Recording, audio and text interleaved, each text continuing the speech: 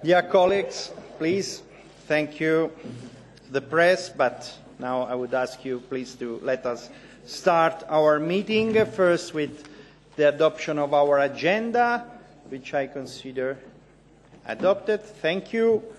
And welcoming European Central Bank President Mario Draghi for being here for the second monetary dialogue of the year.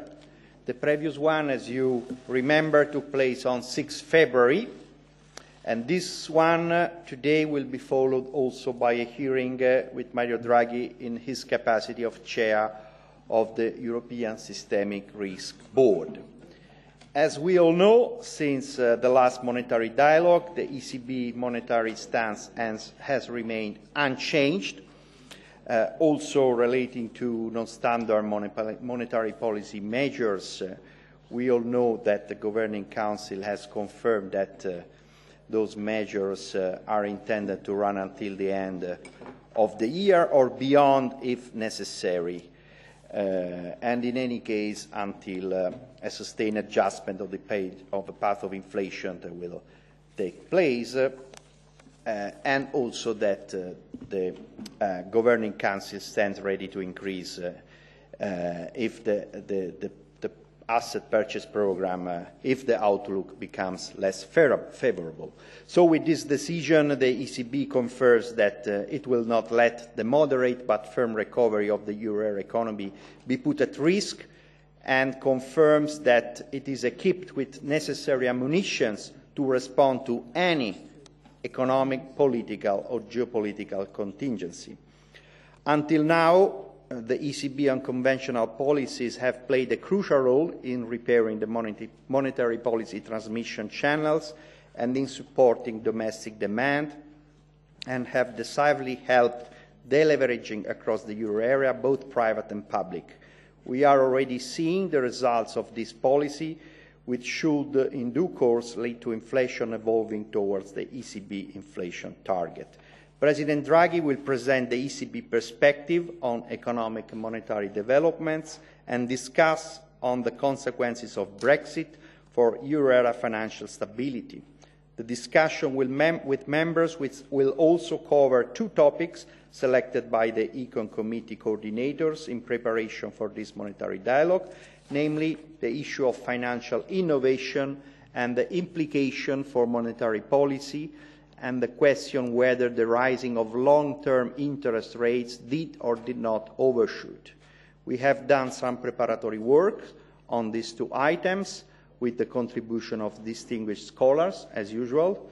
And as regards the second topic, the papers outline that the observed rise since August 2016 of the long-term interest rate is attributed to, on the one hand, the increase in the US long-term interest rates after the reversal in the Fed's monetary stance, and on the other hand, on political tensions across Europe, which generated higher perceived political risk.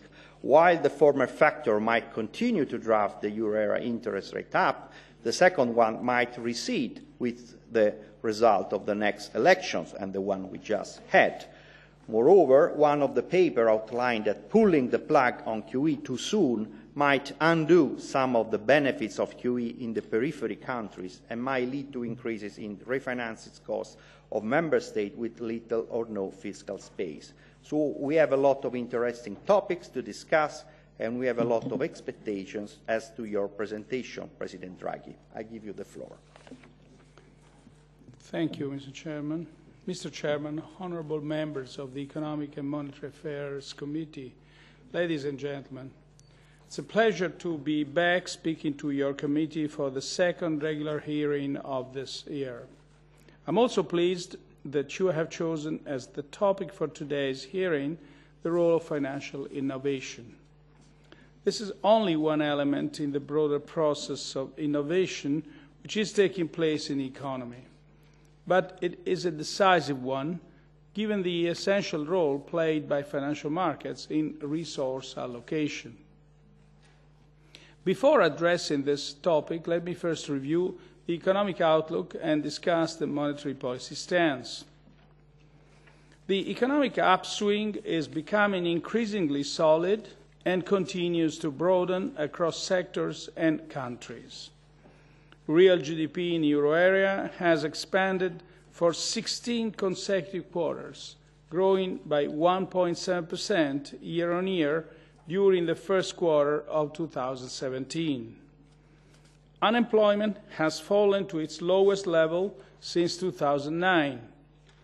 Consumer and business sentiment has risen to a 6-year high, supporting expectations of a further strengthening of growth in the coming months. Downside risks to the growth outlook are further diminishing, and some of the tail risks we were facing at the end of last year have receded measurably. The fact that domestic consumption and investment are the main engines driving the recovery makes it more robust and resilient to downside risks, which relate predominantly to global factors.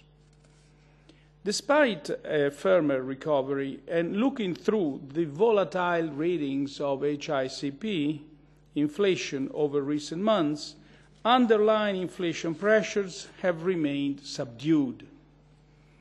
Domestic cost pressures, notably from wages, are still insufficient to support a durable and self-sustaining convergence of inflation towards our medium-term objective. For domestic price pressures to strengthen, we still need very accommodative financing conditions, which are themselves dependent on a fairly substantial amount of monetary accommodation. At its June monetary policy meeting, the Governing Council will receive an update of the staff projections and a more complete information set on which it will be able to formulate its judgment on the distribution of risks around the most likely outlook for growth and inflation. Overall, we remain firmly convinced that an extraordinary amount of monetary policy support, including through our forward guidance, is still necessary for the present level of underutilized resources to be reabsorbed and for inflation to return to and durably stabilize around levels close to 2% within a meaningful medium-term horizon. You asked me to discuss with you today the dynamics of long-term interest rates. Over the past few decades, long-term bond yields have been trending down in both nominal and real terms. While lower nominal rates reflect monetary policy, among other factors, the decline in real yields has been driven by structural factors. These factors include notably rising net savings as aging populations plan for retirement, relatively less public capital expenditure in a context of high public indebtedness, and a slowdown in productivity growth. If long-term real interest rates are to rise again to sustainably higher levels, it is those underlying causes that need to be addressed. And this requires structural action at national and European level. Our monetary policy, for its part, has been instrumental in addressing the cyclical component of the balance between the supply of savings and investment demands, and its price stability implications. By supporting nominal incomes, our monetary policy measures stimulate investment and consumption, which are preconditions for inflation to climb back to levels below but close to 2%. And a more dynamic economy over time will favor a healthy return to higher policy interest rates. Now let me move to the relevance of financial innovation. The relation between savings and investment leads me to the topic you've chosen for today's hearing. Greater financial efficiency in the euro area is crucial in improving the allocation of capital and ensuring it is put to productive use. Innovation in financial instruments, services, and infrastructure, as well as changes in the organization of financial markets, can play a useful role in this respect. Financial innovation is a continuous process. Innovations had constantly arisen in the past. Past examples of innovation include the introduction of secured debt and of preferred stock, which were developed to align incentives between parties and address information asymmetries. Some innovations of the past were instead introduced to minimize transaction costs, and they have become part of our everyday lives. For example, take credit cards or ATMs. Today, fintech, the application of new technologies to banking and financial services, is a potentially transformative force. We are closely monitoring its development for several reasons. To better understand its impact, to assess the risks, and to adjust the regulatory environment and supervisory approaches where needed, and also to adapt as an institution and support innovation where justified. Let me now give you some concrete examples of why fintech is directly relevant to our tasks. A deep knowledge of the channels through which monetary policy affects the economy is of crucial importance for us, as fintech and financial innovation more broadly have the potential to impact on the way the economy is financed. In the future, they may affect the transmission mechanism of monetary policy and ultimately financing conditions. As the central bank for the euro area, we thus remain vigilant and make sure that changes in the financial landscape are closely tracked. As central bank of issue for the euro, the ECB and the euro system also have a statutory interest in the safety and efficiency of payment systems and market infrastructures. One of the most active fields of fintech innovation which might affect the processing of payments and securities is that of distributed ledger technologies, DLTs, such as the blockchain. Given the rapid pace of development in this field, there is a need to constantly monitor and assess potential new or more pronounced risks resulting from the application of new technologies such as DLTs to payment, clearing, and settlement infrastructures in particular. One such possible risk is an increase in market fragmentation if different DLT approaches were to become firmly established in parallel in different member states. Moreover, the Eurosystem oversight framework has to remain effective if we are to discharge our responsibility in this new environment. And the Eurosystem will, of course, continue to act in accordance with its mandate to promote the smooth operation of payment systems. Fintech also gives the financial sector, more generally, a chance to provide more efficient and effective services to households and companies. Fintech can, for instance, make it easier for banks to adjust their business models, cut costs, and exploit new business opportunities. Fintech companies can also complement the lending capacity of banks by acting as an additional channel for accessing credit, for instance, through peer-to-peer lending platforms. This may, in turn, help to reduce the macroeconomic fallout from disruptions in the provision of bank credit to households and firms, including smaller ones.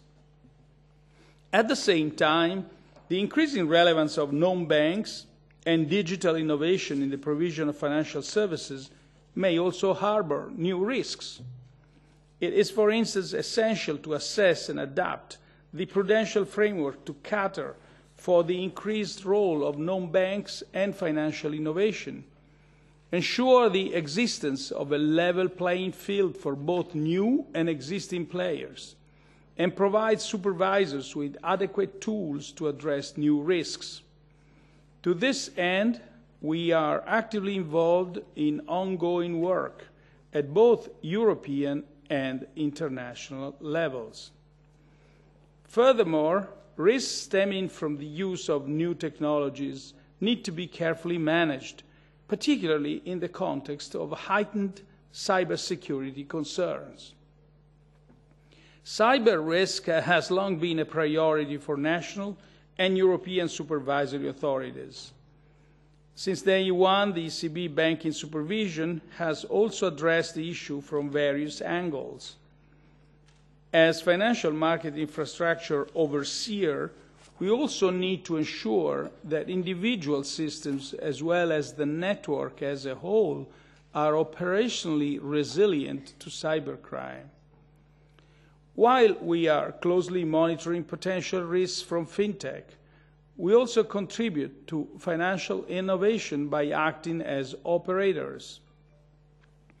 The Target 2 Securities T2S platform that went live in June 2015 is now a cornerstone of the Capital Markets Union project and has given a strong impetus to promoting and creating harmonized, integrated, and efficient euro payments and securities post-trade services. The ECB is also acting as a catalyst in the creation of a truly single European market for payments and securities. Financial integration and financial development are distinct but interrelated concepts. Therefore, in designing the necessary institutional and regulatory frameworks, we need to make sure that financial integration and financial development reinforce each other, thus improving the performance of the financial system. This is why EU legislators have an important role to play. A Europe-wide harmonized and principles-based framework to regulate fintech in the context of the Capital Markets Union agenda would indeed help to create a level playing field from the outset. This would in turn foster cross-border investment and expansion. So, as you can see, fintech has the potential to improve efficiency in the financial sector, create better products, and push prices down for consumers. But it has other dimensions too, in the shape of potential risks and new regulatory questions. It's in all our interest to rise to this challenge. As fintech involves the entire financial sector, different regulatory responses are likely to be needed. Depending on the nature of fintech activity, those responses may need to encompass prudential, consumer protection, and other regulation. But at the same time, they should not hamper healthy developments. Allow me to conclude. The euro area economic outlook is improving, and downside risks are moderating. However, these positive signs should not distract from the need for firmer and higher structural economic growth. In this context, higher productivity growth is needed. And that productivity growth requires innovation. Structural reforms are essential to create a business environment that is conducive to innovation and a regulatory environment that adapts accordingly. Both national and European level initiatives can contribute to this effort. If we want to make sure that our economic and monetary union thrives, we need to upgrade the institutional framework. This means that we should be ready to foster innovation wherever necessary, including in the functioning of the EMU. In that spirit, I look forward to the debate that will be opened up by the upcoming European Commission reflection paper on deepening the economic and monetary union. Thank you for your attention, and I am now available for questions. Thank you. Thank you, President Draghi, for your very rich introductory statement. In particular, we appreciate a very in-depth analysis on fintech and financial innovation. This committee has recently adopted also a report on this topic, and I think our assessments are pretty much in line. We start now with our question and answers. The first speaker is Mr. Brian Hayes. Thank you, President Draghi, and welcome back again to Econ. And it's very good and encouraging to hear your remarks on fintech, which, as our chairperson said, recently went through the European Parliament. So you outlined the risks and opportunities on fintech, I think, which we all welcome. And other colleagues, I'm sure, will ask you questions on that. I have two questions, President Draghi. The first question is a Brexit-related question. And it's to do with the question of banks relocating from the UK to the Eurozone area. As you know, the ECB, in cooperation with national regulators, takes the final decision on granting a banking licence to those who want to establish within the euro area. So you have a key role in that. And given remarks that have been made by Daniel Noya, your colleague, remarks that have been made by ESMA and EIOPA about a potential race to the bottom, a regulatory race to the bottom, when it comes to supervisors in the Eurozone not creating a level playing pitch, what can the ECB do to make sure that there is a level playing pitch when it comes to the decision as to which of the member states of the Eurozone some of these banks may move to? What's the ECB doing there? I think it's an important question.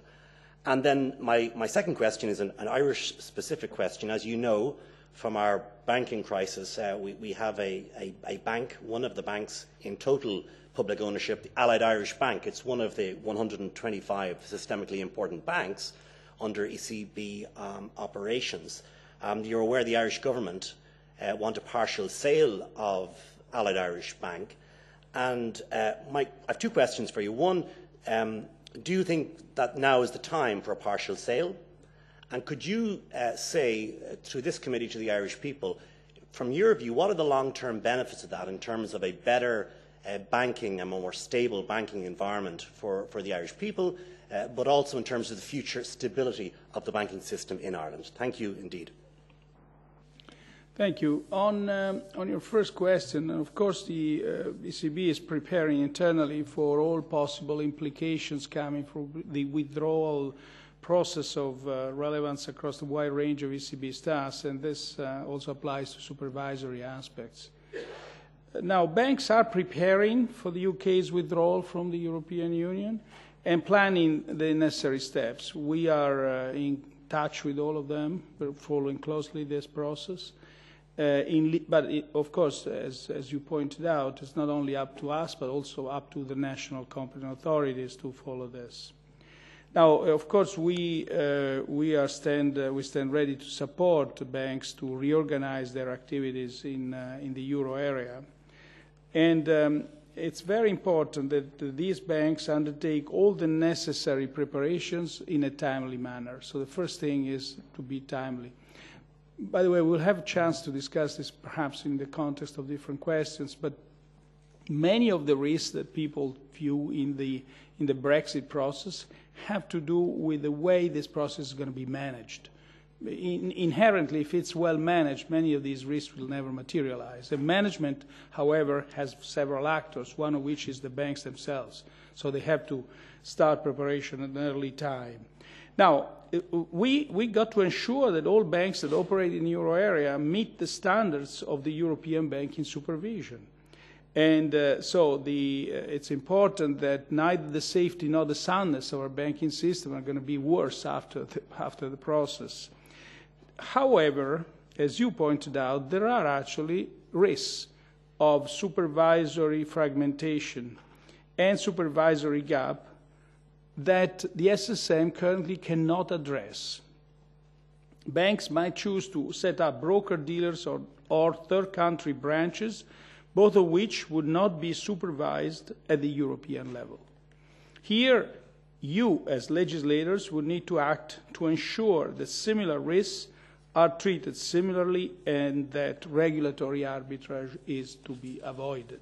So very important, the role of the European Parliament in this process. Now, on your second question, first of all, let me say it's entirely up to the Irish government to determine the appropriate timing of a return of part of the government stake in AIB to the private market. More generally, it's quite desirable to transfer the risks of equity holdings in banks from the taxpayer to the private sector. I would like to note that the process of repairing the balance sheets of Irish banks has advanced significantly since the crisis. Certainly progress is there, great progress is there. Thank you.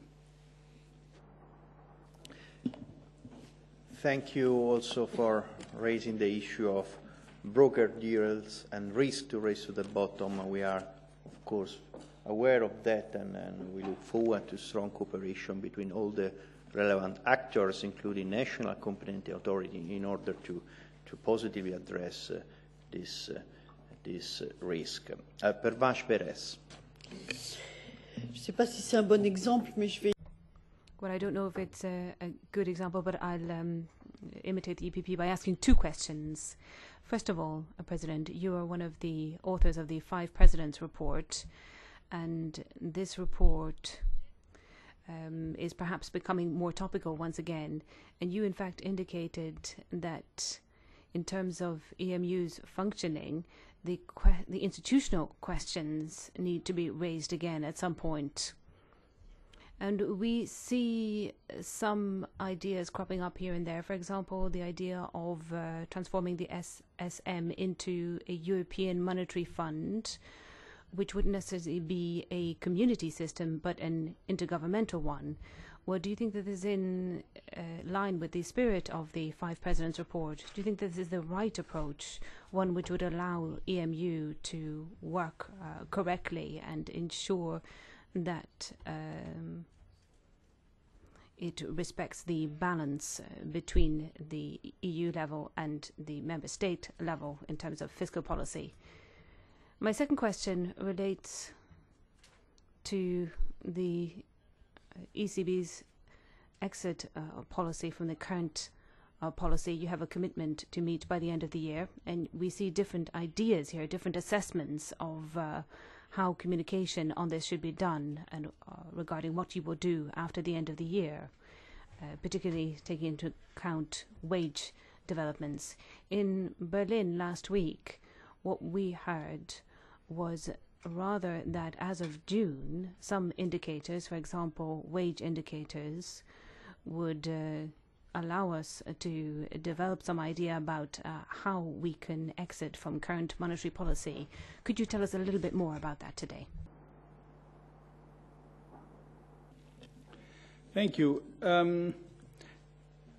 I agree with you. I mean, even though I shouldn't say, because being one of the authors, that the Five Presidents report remains, in a sense, if at least it is the first attempt to have a blueprint for further progress in the future.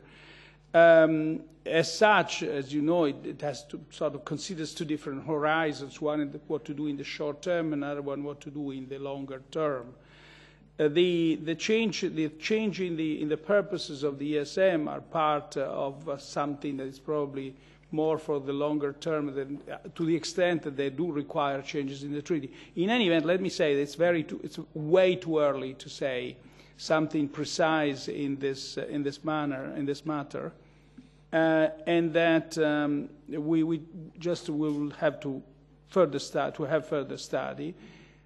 And but what's important here is really we don't have a piecemeal approach.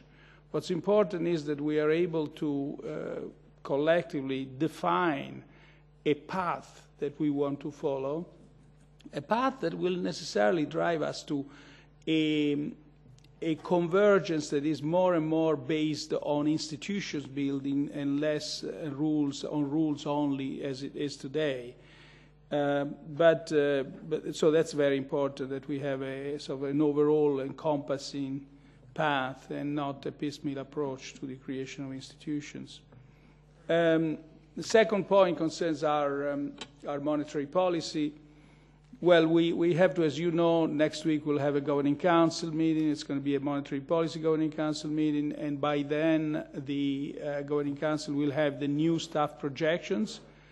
What we've seen so far is that, as I said in my introductory statement, while growth outlook is improving and will continue to improve, while the recovery is indeed solid because it's more and more based on consumption and not on exports. And it's broad because it's now across various countries and sectors. Well, one thing that we always, in a sense, refer to as far as broadening of the recovery is an index we calculate about taking. It's a dispersion index of the growth in value added across different countries. The less dispersed is this index, the broader is the recovery, and we see now today is that the value of this index today is at the same level as it had in 1997, so way before the crisis, which seems to say that basically many of the problems that we had with the crisis, like financial fragmentation, the problems with our monetary policy transmission, and the very uneven growth across different members of the Eurozone are now overcome, are behind us. At the same time, when we turn our eyes to inflation, we see that inflation underlying inflation is still subdued, although the headline inflation has gone up to 1.9%. It was mostly due to changes in energy prices. And as the energy prices may decline, we do expect and headline inflation will also decline as well. But underlying inflation, excluding food and energy, is actually being subdued.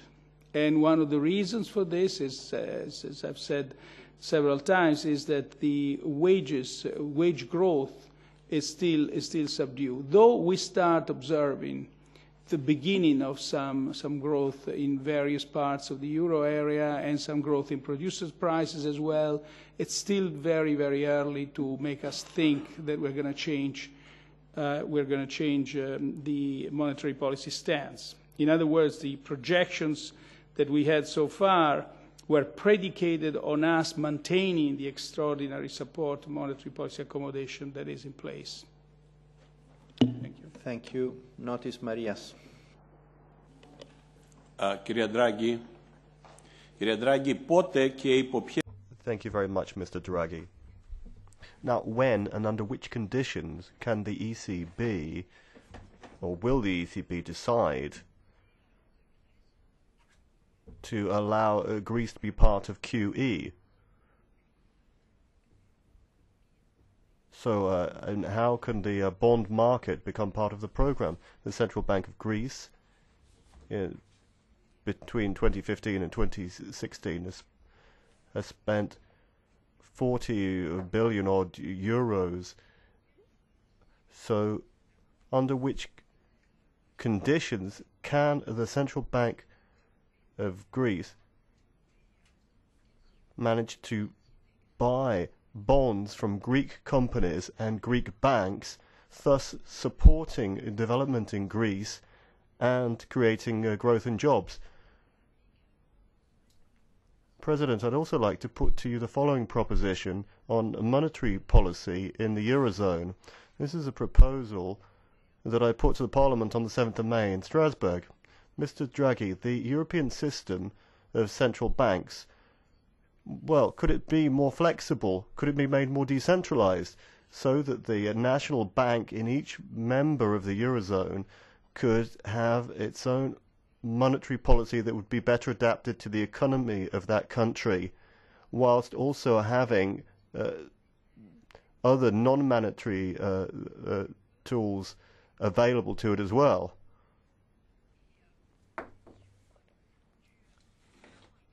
And so that countries could work on the basis of their current balance sheet. What I mean is that the Bank of Greece, through using QE, could conceivably have a monetary policy that would be better adapted to the needs of the Greek economy, thus creating money. We're talking about something like 70 billion euros.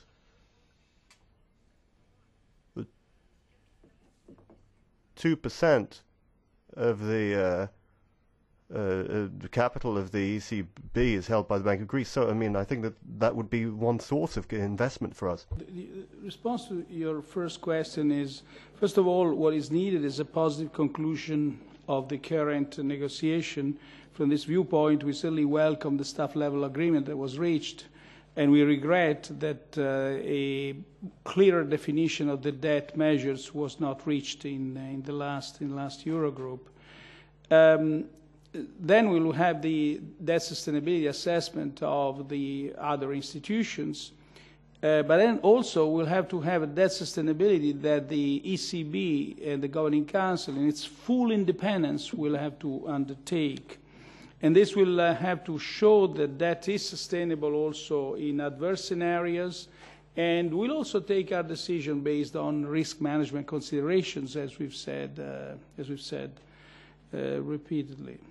So first, let's have an agreement, and let's full agreement. Let's find measures that will make the debt sustainable through time.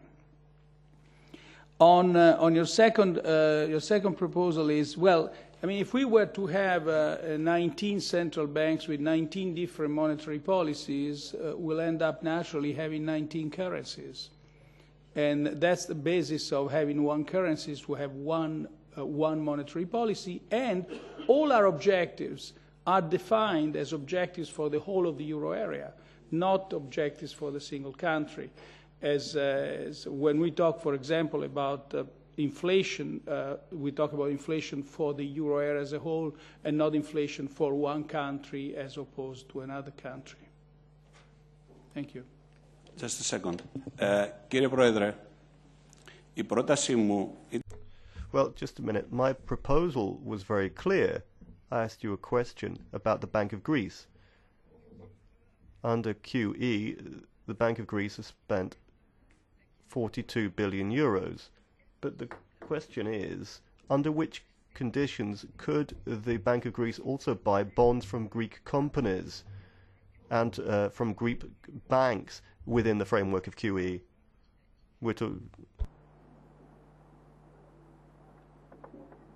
If and when QE will be extended to Greece, we will certainly have the eligibility of whatever Greek companies in the corporate bond purchase program, provided they satisfy the eligibility criteria that have been set for the companies to be part of this program. Thank you. Ramon Tremosa. Grazie, Presidente Gualtieri. Thank you very much. Welcome again, President Draghi, to the European Parliament. Since June 2016, the European Central Bank has purchased more than 75 billion euros of bonds from private corporations under its corporate sector purchase program. I always have had doubts over this program. I'm afraid we are distorting competition among Eurozone enterprises. Moreover, the lack of transparency makes it even worse. At least in Germany, we have a best practice of the Bundesbank publishing the names of the companies, but it is not the case of some central banks in the south of the Eurozone. So not even it is very difficult to know which company's debt is being purchased, but the volumes are not published in an adequate way. This is why, together with so many MEPs of this committee, we have asked the ECB for clarifications of this program through a written questions that we sent you 2 weeks ago. So, in our opinion, this lack of transparency at national central bank level is harming the ECB, and it is a pity, as the ECB has made great strides towards more transparency. For instance, the publication of the minutes of the Governing Council or the publication of the Target 2 balances that I myself have been defending for years in this House has shown that the more transparency there is, the stronger the ECB becomes in front of the public. So my question is the ECB going to put up guidelines to ensure more transparency at national central bank level in the CSPP? Thank you very much. Thank you. While you will get a written answer to your question, of course, as there was a written question. But let me say just a few things at this stage. We have 6 national central banks that that are part of this program, and they do publish a list of CSPP holdings available for securities lending. Interested market participants can obtain necessary information by looking at the data published by the NCBs with market data providers and also on the ECB's website. An online database search can be performed for each of these, and among other information, the search will also return the bond's issuer and its residence. Each purchasing national central bank has discretion to decide whether it will publish any additional information, in addition to the bond's ISINs on its website. So it's not so much in our hands, it's in the hands of national central banks. But we are of the view that the information provided by the NCBs is sufficient, and we see no reason to try to centralize the publication, which certainly right now is completely in the hands of national central banks. You'll get further responses in our written response. We have time for a follow-up. Yes, I have 2 minutes. Dear President Draghi, without enough transparency, I think that we have the danger that monetary policy is misused by certain central banks to feed crony capitalism. For instance, the main important newspaper in Spain, Expansión, published that there were rumors that only 3 big companies in Spain had received more than 50% of all the purchases done in Spain. So I think that we should have this information concentrated at the ECB level from all national central banks, because if not, we are doing business as usual, and it is very difficult for us to justify this in front of our electorate. What is the market discipline in this sense? Or we are feeding companies that are not viable in the markets? Well, let me assure you that the companies are being chosen on the basis of risk eligibility criteria. That there isn't any intention to favor one company or another. And there are certain guidelines, and of course there are volumes that are being decided by the purchasing banks together with the ECB.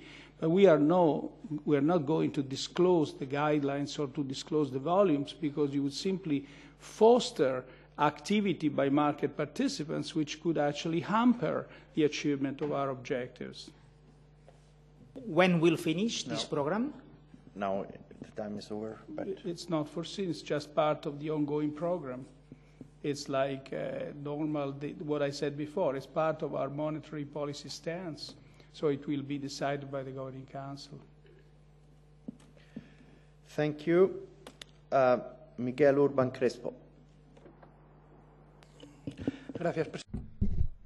Thank you very much, Chair. Mr. Draghi, the issue of the banking bailout is still causing political and legal ripples in my country. As you'll know, Deloitte were fined for their role in auditing Bankia before the bailout.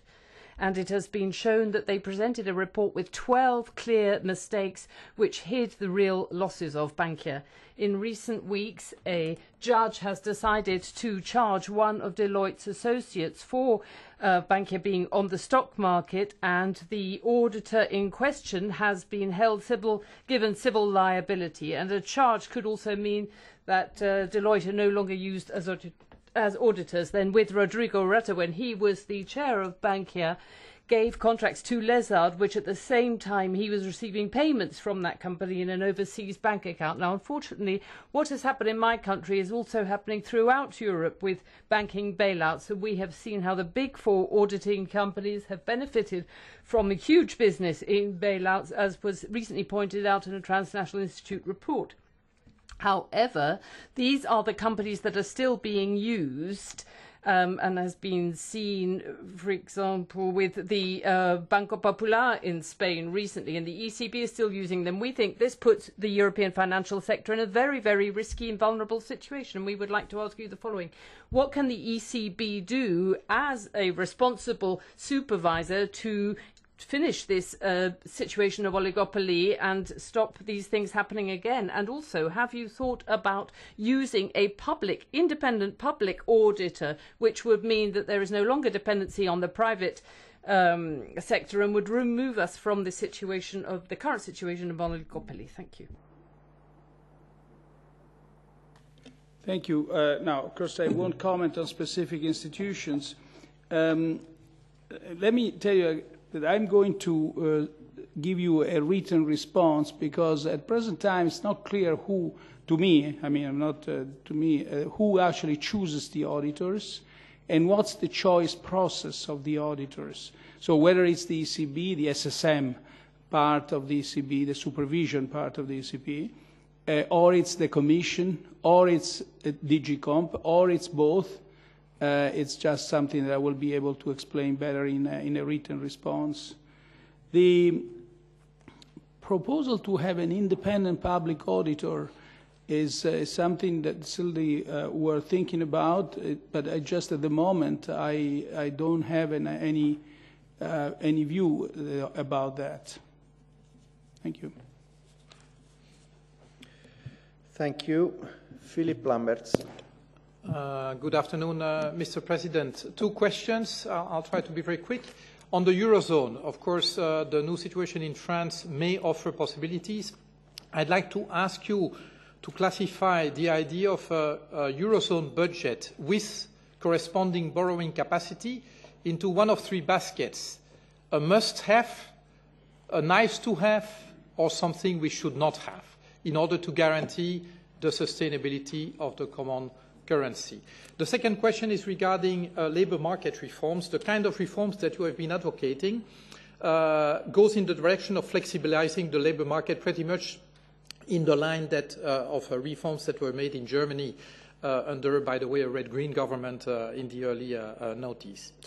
Now, what we see is that when employment goes up, it is usually in a way that most new jobs are part-time jobs, are not indefinite-term jobs, so are really, I wouldn't say all of them are shitty jobs, but they are going into the direction of weak quality. What interests me is not the unemployment rate, but the employment rate. And the employment rate expressed in full-time equivalent culminates at 75% in Sweden, is only 68% in Germany, 63% in Belgium, 55% in Italy. And when you look at the labour market dynamics from that metric, you cannot imagine any kind of growth rate that would bring us anywhere close to full employment. So maybe the kind of structural reforms we need for the labour market policy, and I would link that to fiscal reforms and to social security reforms, are maybe not exactly the ones that you would advocate. I'd like to have your thoughts on that.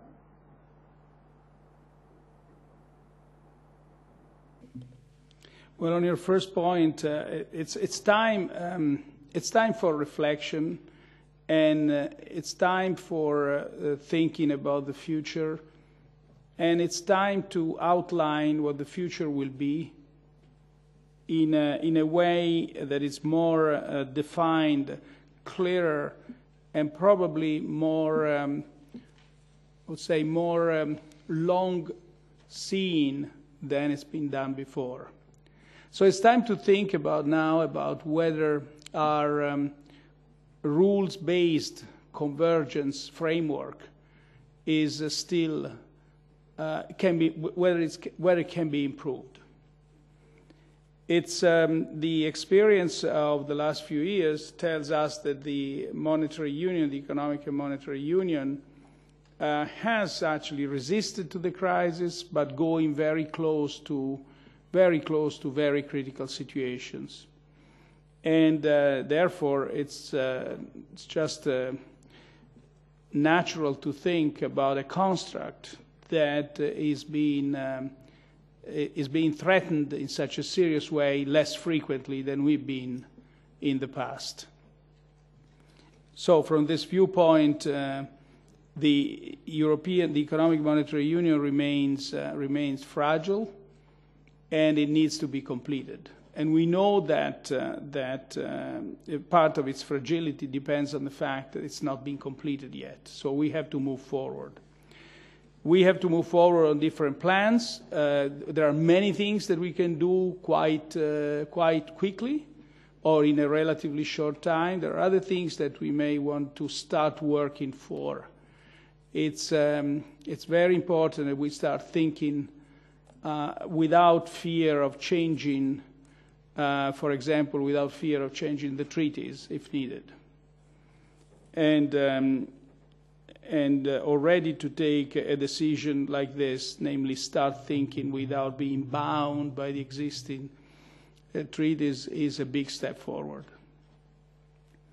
We've said several times that some, let's call it fiscal capacity, was an important way to complete our union. And for a variety of reasons, one of which is the union would become much more solid in resisting to shocks that hit different parts of the union in different ways. And also because if we look at any union has a federal budget. So it's been, now the problem is how do we get there? Not the problem. I mean, what we have to look is how do we get there? And here the answers continue to be what we've said in the past, namely that to move there you need, first of all, trust between countries, and you need convergence. You need convergence towards a certain, in other words, a too heterogeneous union will be inherently fragile. And so in order to move to greater convergence, one, first of all, needs to finish doing what's been planned and done until now, has to be completed. But also convergence in policies is very important. Convergence, run serious structural reforms, serious economic and fiscal policies, complete the banking union. All this is part and parcel of the convergence process. So now let me come to the second point, labor market reforms. I think that by and large, in many parts of the Union, first of all, it is true, what you say is absolutely true. Often the increase in employment is not, even though it's very significant, let's not forget, 5 million jobs have been created in the last 3 or 4 years. Many more that were created before the crisis. And so from this viewpoint, that's a positive news. Now, it's also true that some of this job creation is not of good quality. It's also true. So what to do about that? First, also let me say that by and large, most member countries of the Union have undertaken reforms of their labor markets in order to make them more flexible. But now there is another set of reforms that have to be undertaken, namely to grant, to create a situation where the newly employed would also have the skills to have a long-lasting employment. And to have the skills, that's where we have to reform or some of us have to reform our educational system. That is also the other part. So in other words, as much as one may have insisted in the past in making labor markets more flexible, one should insist today in upgrading our educational system so as to create jobs having a long-lasting timing and quality, which, by the way, would also be accompanied by higher wage growth, because it would go up together with productivity. So it would be a win-win situation from all viewpoints. Thank you. And of course, I don't need to remind that this committee and this parliament has adopted a report which proposes a way to proceed jointly to stronger convergence and providing such a tool for absorbing shocks. And it is an ambitious but realistic at the same time proposal. Gerolf Annemans.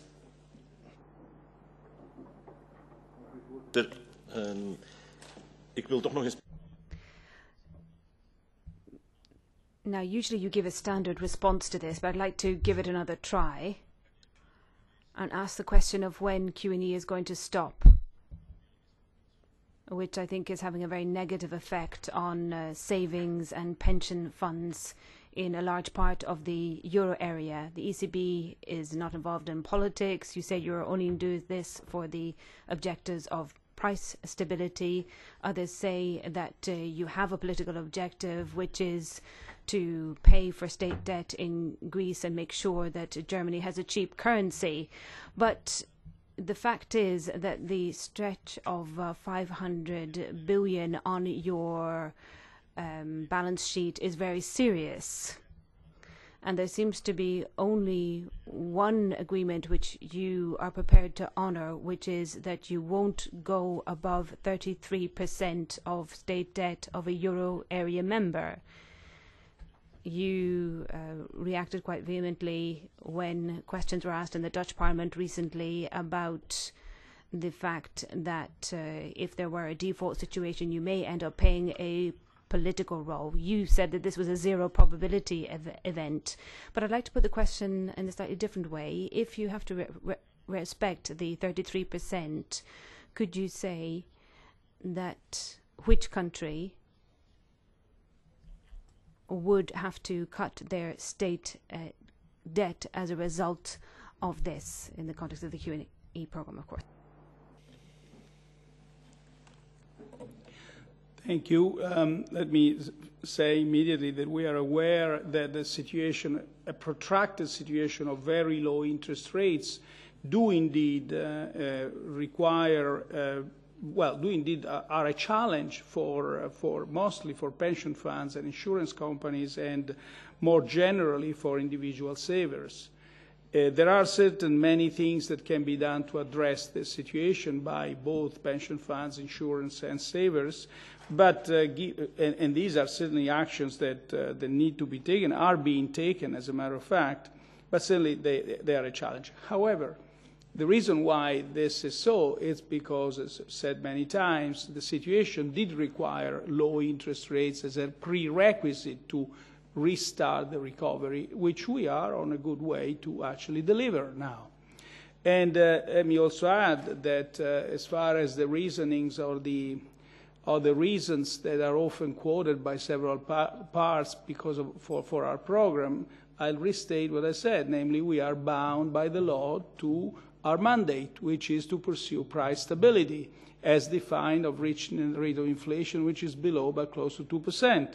And that's what we've been doing, and that's why we introduced the asset purchase program. And that's why we've been buying bonds regularly at the rhythm that now it's 60 billion euro per month. But also, we are also, as much as we are aware of the side effects that these programs might have, we're also aware of the fact that we are also bound by the treaty not to do monetary financing. And that's the reason why we had this issuer limits in our program. Having said that, we are seeing that the program continues to run smoothly. We don't plan, the Governing Council has never planned to break the limits. The limits are there, and they will stay there. I'm not in a position now to respond to your question, which countries we are going to go buying less bonds now and in order to respect these limits. Thank you. Thank you. Beatrix von Storch. Ja, vielen Dank, Herr Yes, thank you very much, Chairman. Thank you, Mr. Draghi. At the beginning of this year, you responded to a colleague the colleague's question, that's Mr. Valli and Mr. Zanni. They were talking about the Target 2 system. Since the 18th of January, we got an answer from you. If a country were to leave the euro system, its national central banks, in English, would need to be settled in full. Now, that answer dealt with the hypothetical scenario of an exit from the Eurozone. And that wasn't really what was being asked about. But, of course, exit from the Eurozone is a worst-case scenario. And if we're talking about ifs and whens, then maybe we could talk about a scenario that would be closer to us than maybe an actual exit from the Eurozone. So I'm quite surprised by the answer that you gave to the Dutch Parliament at the beginning of the month. At that occasion, you were asked what would happen if a member of the Eurozone were to restructure their debts, or would have to restructure their debts. Not leaving the Eurozone, but restructuring. Your answer was, we don't want to speculate about the probability of things that have no chance of happening. And then you said, why did you ask me that? So that's the question that I am asking you, however, and I'm referring you to the answer that you gave to my colleague, Mr. Valli, in January, when you did talk about a hypothetical scenario, a hypothetical worst-case scenario. So what I'm asking you is, what would happen if a member of the Eurozone were to end up being insolvent and would be forced to restructure their debts, particularly given the huge quantities of sovereign bonds that lie in the ECB reserves? Why doesn't the ECB do the same as happened in 2010 when Greece was about to go bankrupt and the ECB bought up Greek bonds in a massive manner to try and prevent Greece going bankrupt? Now, let me just give you two or three quick answers. First of all, I reiterate the euro is irrevocable, and this is the treaty. So don't try to link debt restructuring with euro issues or settling the target 2 liabilities. Second, you actually asked me what happens when a sovereign state restructures its debt. I answer, look at Greece. Third, you're saying that we are bearing risks for the whole of the euro area because of the bonds that the ECB has bought in various countries. The answer is there is no risk sharing other than a limited amount. So in the greatest part, the risk of a debt restructuring falls upon the National Central Bank. Thank you. Thank you. Markus Ferber. Ja, vielen Dank, Herr Präsident. Thank you, President. Well, I will talk about something topical, but slightly more harmless. In March, we had a record in Germany. We had a target to 1.2 billion surplus, and in a series of other member states in the south of Europe, there were considerable deficits building up. So what do you see about this? Do you think this is a sustainable situation? Last time around, you talked about this being related to quantitative easing, but in that case, France should have a positive balance, whereas France actually has a balanced target balance. So I haven't quite understood this. And what measures do you think need to be taken in order to bring the situation back into balance, similar to the one we had pre-crisis?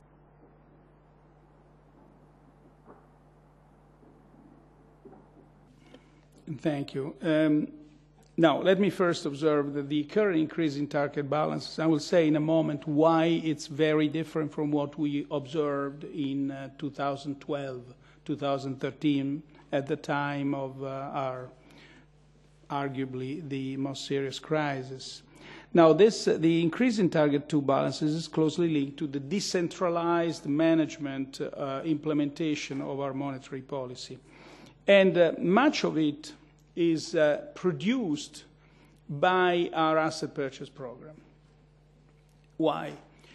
Let's observe that about 80% of the counterparts to central banks that sell the bonds are outside the borders of the country where the central bank is located. And 50% of the counterparts are non-euro area members. So the bank, the central bank of a certain country buys the bonds from these counterparts, but these counterparts then use the cash to deposit this, not necessarily or generally not with the central bank that sold the bonds, but use these proceeds to deposit them with the central bank of large financial centers, first and foremost the Bundesbank. In this way, the final reporting will be a liability, a target 2 liability by the central bank that has sold the bonds, and a target 2 asset by the German Bundesbank or banks equally settled in large financial centers. So the first consideration is that it has to do with a decentralized way in which our monetary policy is implemented. The second point is, however, is that our monetary policy operates to the system in producing what we call a portfolio rebalance. Namely, the sellers of these bonds would use these proceeds to buy other assets, equities or other types of bonds, both located in the euro area or outside the euro area, depending.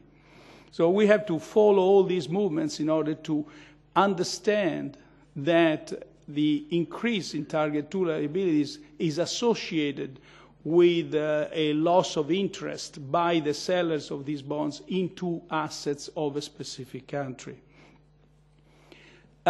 Finally, let me tell you why this is different from what the increase in target 2 liabilities we watched in 2012 and 13 was basically due to the fact that the banks in the euro area all of a sudden saw, especially in the periphery of course, saw that their market-based funding was drying up.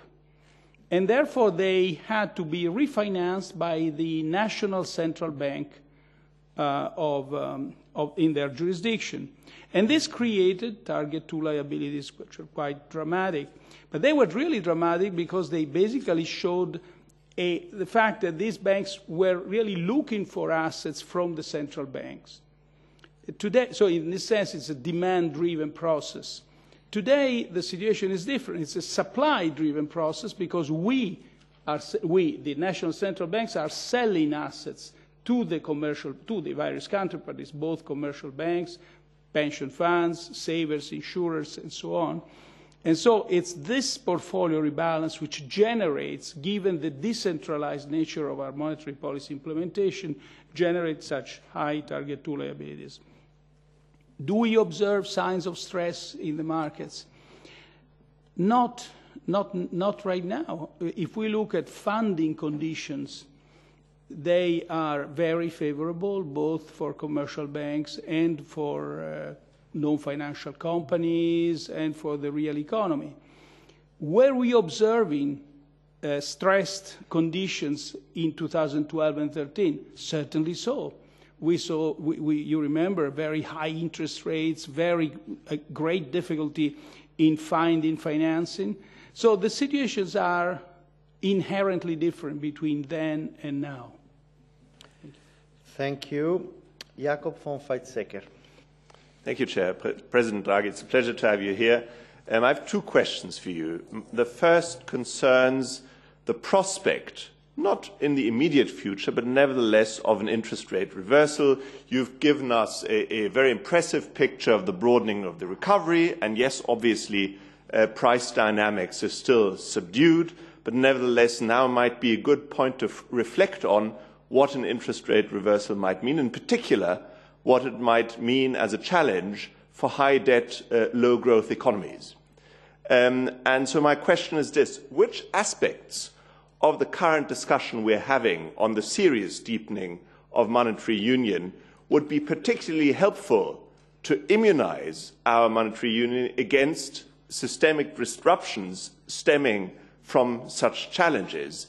And more specifically, how should the sovereign bank nexus be dealt with in this context? I believe a solid answer to that question would also make it much easier to achieve political consensus for fiscal backstop for banking union and agreement on European deposit insurance. So that's my first question. The second question has to do with a file I'm working on, CCPs. Obviously, Brexit poses a serious challenge to the regulation of the financial sector. Some of that can be dealt with by strengthening the third country regime, third country equivalence regime, accepting basically the regulation going on in a different jurisdiction, for example, as will be the case for the UK. Another approach would be extraterritorial. The US is doing that a little bit already, applying their own rules abroad, in supervision, for example. And thirdly, there would be repatriation. And I'd be curious, and that's my question, how you feel which area of financial sector regulation to control risks should fall in which category, and more specifically, what is your view with regards to CCPs, the area we're currently working on? Thank you. Thank you. We've actually already seen an increase in interest rates across the yield curve.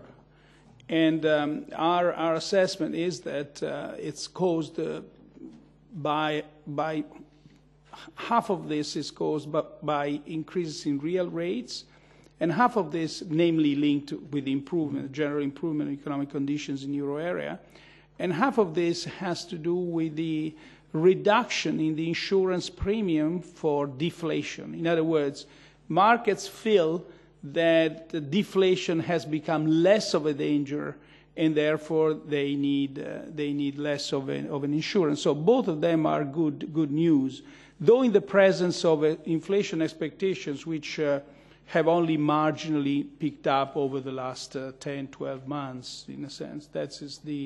So has this created a phenomenon of big instability? Not that we can actually assess now. Can we rule out that an increase in interest rates would ever cause? No, of course not. We cannot rule that out. It's pretty clear, trying to address, in a sense, the essence of your question now. It's pretty clear that as the inflation rate will durably converge towards our objective, as this convergence will become more and more self-sustained, countries with high debt and low growth will have to face a higher interest rate bill. And from this viewpoint, they will have to have in place right policies to do that, both fiscal but also especially growth-enhancing policies, because that is possibly the most important part of their economic policy. Now, should we think about an institutional setup that would rule out, exclude any possible instability because some countries are lagging behind in their convergence process? Well, probably if we look at the historical experience we had in the early stages of the Maastricht Treaty, it's both things. Countries have to act and put their acts together and put in place sound economic, fiscal policies. At the same time, you are absolutely right, the nexus between sovereign and banks has to be severed through the introduction of deposit insurance scheme. At the same time, our institutional progress in creating stronger institutions that would resist better to potential instabilities stemming from states that are lagging behind also should go forward. It's an overall, all-encompassing process that we have to envisage for the future. Now, on your second question, let me just refer to the communication by the Commission on CCPs that published on May 4th. And there they foresee a number of different options for strengthening the supervisory regime applicable to CCPs, including the enhanced supervision at EU level and/or location requirements. It will be ultimately to you, to the EU legislator, to decide which type of regime to apply to systemically important third country CCPs. For the ECB, as a central bank of issue of the euro, it will be crucial that it can at least preserve the current level of involvement over systemically important euro-denominated clearing activities. Regardless of the framework adopted by the EU legislator, and of the terms of the future EU-UK relationship. In other words, it's very early for us to design exactly the sort of final construct, but certainly what we want to preserve is at the very least to preserve the current degree of involvement. So we had to have proper tools under the EU law in order to ensure that can preserve the stability of the currency in the faces of potential risks created by offshore euro clearing. In this regard, we certainly welcome the Commission's communication, and that communication fully acknowledges the role that the Bank of Issue has to play in this new environment. Thank you. Thank you. Gabriel Mato. Muchas gracias, presidente. Thank you very much, Chair. Thank you very much, Mr. Draghi, for being with us again. I'd like to talk about the future and two particular points. Well, when it comes to the political future, there is some doubt. If you look at the recent comments by Chancellor Merkel, we can no longer trust people outside us. We have to look inwards more. And then in France, people have said that we need to see significant reforms to complete the euro. So there are some countries, and Spain as well, may be happy to see more fiscal integration, more supervision, parliamentary supervision as well, and finishing off the banking union. So I'd like an assessment from you, if you can, on these proposals and whether you think it would work to have that sort of agenda. And then again on the future on supervision in Europe. Now, the European Commission was carrying out a public consultation on the future of these supervisory agencies and whether they were meeting expectations and meeting the objectives that they had set, what the public thought of that. And I would like to know what you think the future may be there. And then a classic, really, the question I always ask, and really it's on everybody's lips, and that is, you yourself said quite clearly something that we all agree on, and that is that there is a clear improvement in growth. We're better than 2009, more confidence on the markets, that's without any doubt, and that structural reforms as well are there, and we also have to encourage innovation. Now, there are those who have decided to change their policy on low rates, and I just wonder what you think the scenarios planned by the ECB would be. Now, I'm pretty sure that you're not always going to answer this question, but do you think that there might be a hike in interest rates over the next few months? I'm pretty sure the answer to that will be a blank. And then very quickly, our trade relations with the United States. Mr. Trump was here just last week, and certainly things are very worrying there, in particular when it comes to the trade relations we may have with the United States. Anything on that from you, please? Thank you. Thank you. I'll first respond to your first question.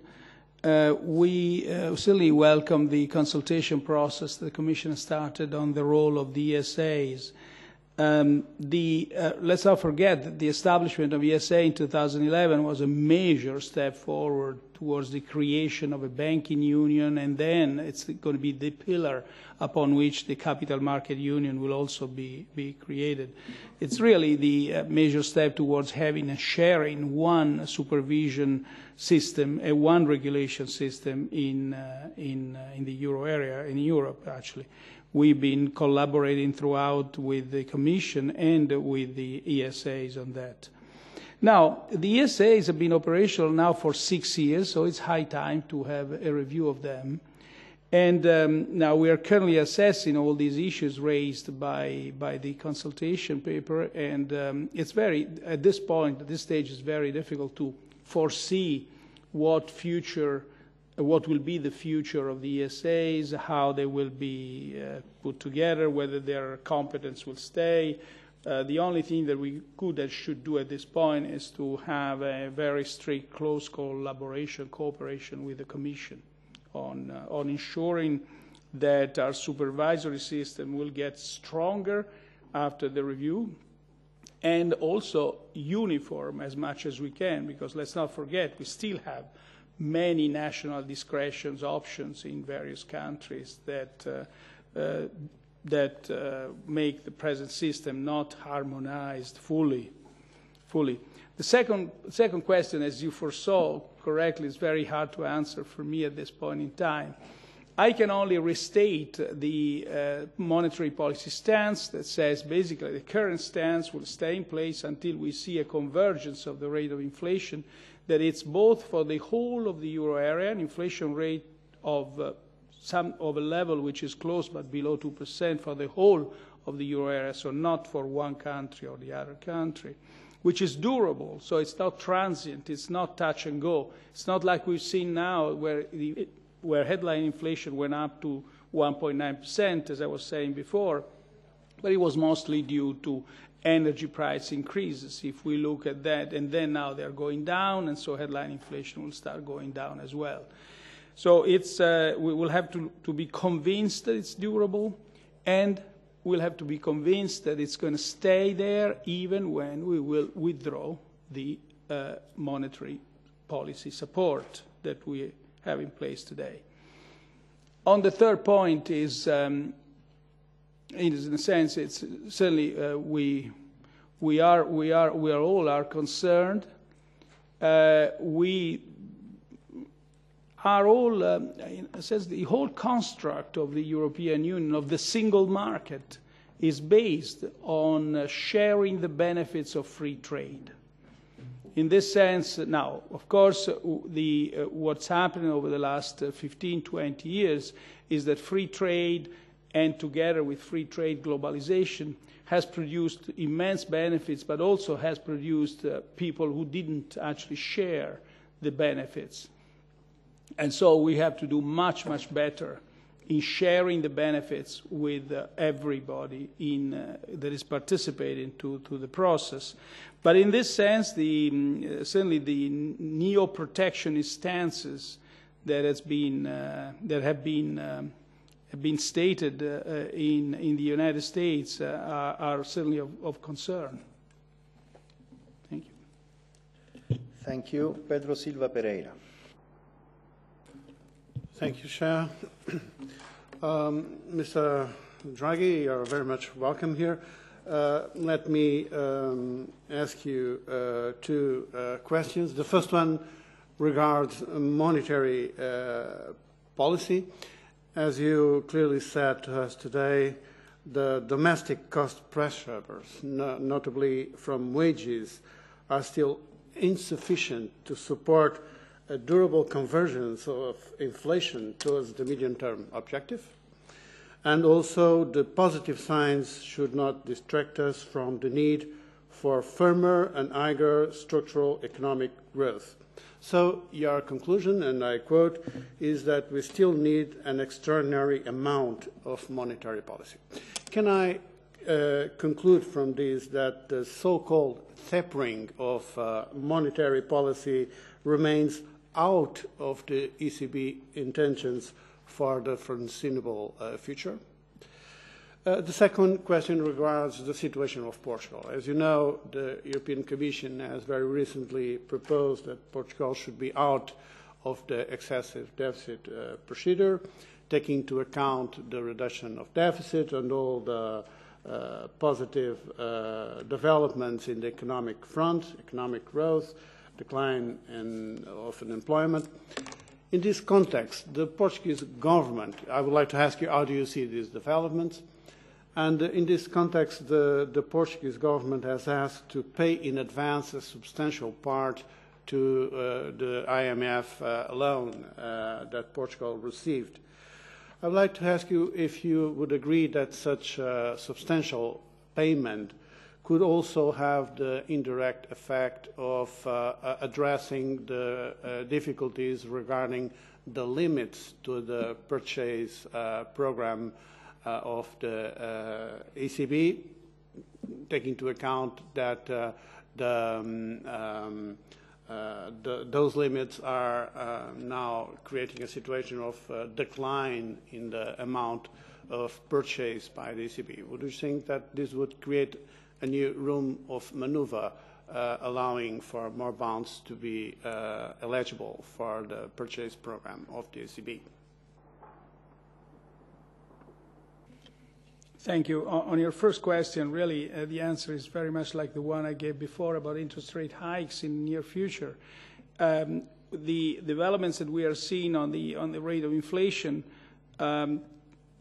tell us that the present extraordinary amount of monetary policy accommodation should stay in place until we see developments in the rate of inflation the rate of inflation convergence process that tell us that it's durable and it goes to our objectives and it's going to be self-sustained. In any event, next week we'll be having it will be at the next Monetary Policy Council. We will have the new staff projections and new information will become available for the members of the Governing Council. Now, coming to your second question, significant progress has indeed been achieved in Portugal on all accounts. And this is the first point that we should have in mind. The second is that however, is that significant vulnerabilities are still present, especially in the banking sector, where we still have a high level of NPLs, like in other countries, especially of the periphery, and these vulnerabilities need to be addressed. Need to be addressed for their own sake first, for the stability of the banking system, but also for exploiting fully the capacity of the Portuguese banks to support and finance the economy, the real economy. NPLs are a drag on the capacity to give credit to the firms and households that need that. Your third point, the answer is I don't think so. I don't think that the payment in advance of the IMF loan actually is relevant as far as the QE limits are concerned. Thank you. Thank you, Werner Langen. Ja, vielen Dank, Herr Präsident. Yes, thank you very much, Chairman. Thank you for having made one of your regular visits here. I've got a couple of questions. First of all, cash circulation and the big hole in VAT revenue. Scientific studies have told us that the two are linked together. Where there is avoidance of VAT, there's a lot of cash going around. We're thinking of 500 euro notes at one end of the chain and the 1 and 2 cent pieces at the other. Then I could also follow on from what Jakob von Weizsäcker said, euro clearing. That is one of the key questions linked to Brexit. Would you think it's conceivable that there could be some form of cooperation with London that could be put together, that there could be cooperation in the form that you might see today under EBA, or do you think it would be possible to somehow integrate the EBA within the ECB? And then the American situation. It's taken some years for Dodd-Frank to be implemented.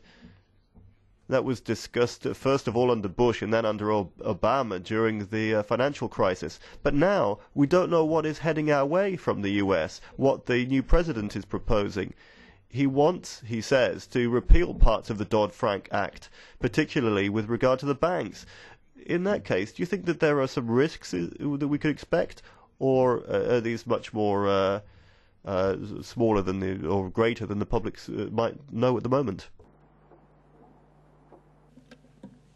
Well, on the first point, whether an extensive use of cash is associated with tax evasion, especially value-added tax, it's likely that this is so. Although at this point in time, I don't have a precise view. I can certainly respond in writing to your point, but it's very likely that this is so. That international cooperation is fundamental for fighting tax evasion, whether through the use of cash or other means. It's also undisputed nowadays.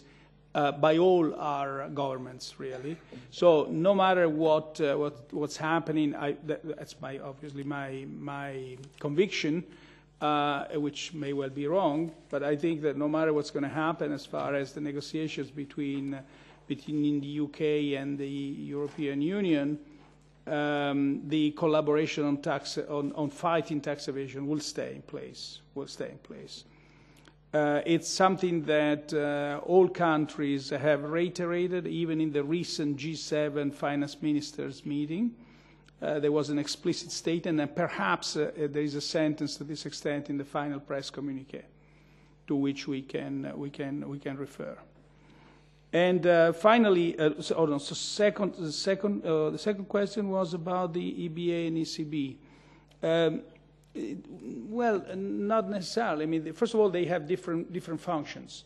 EBA is a regulation agency. The ECB SSM is a supervision agency.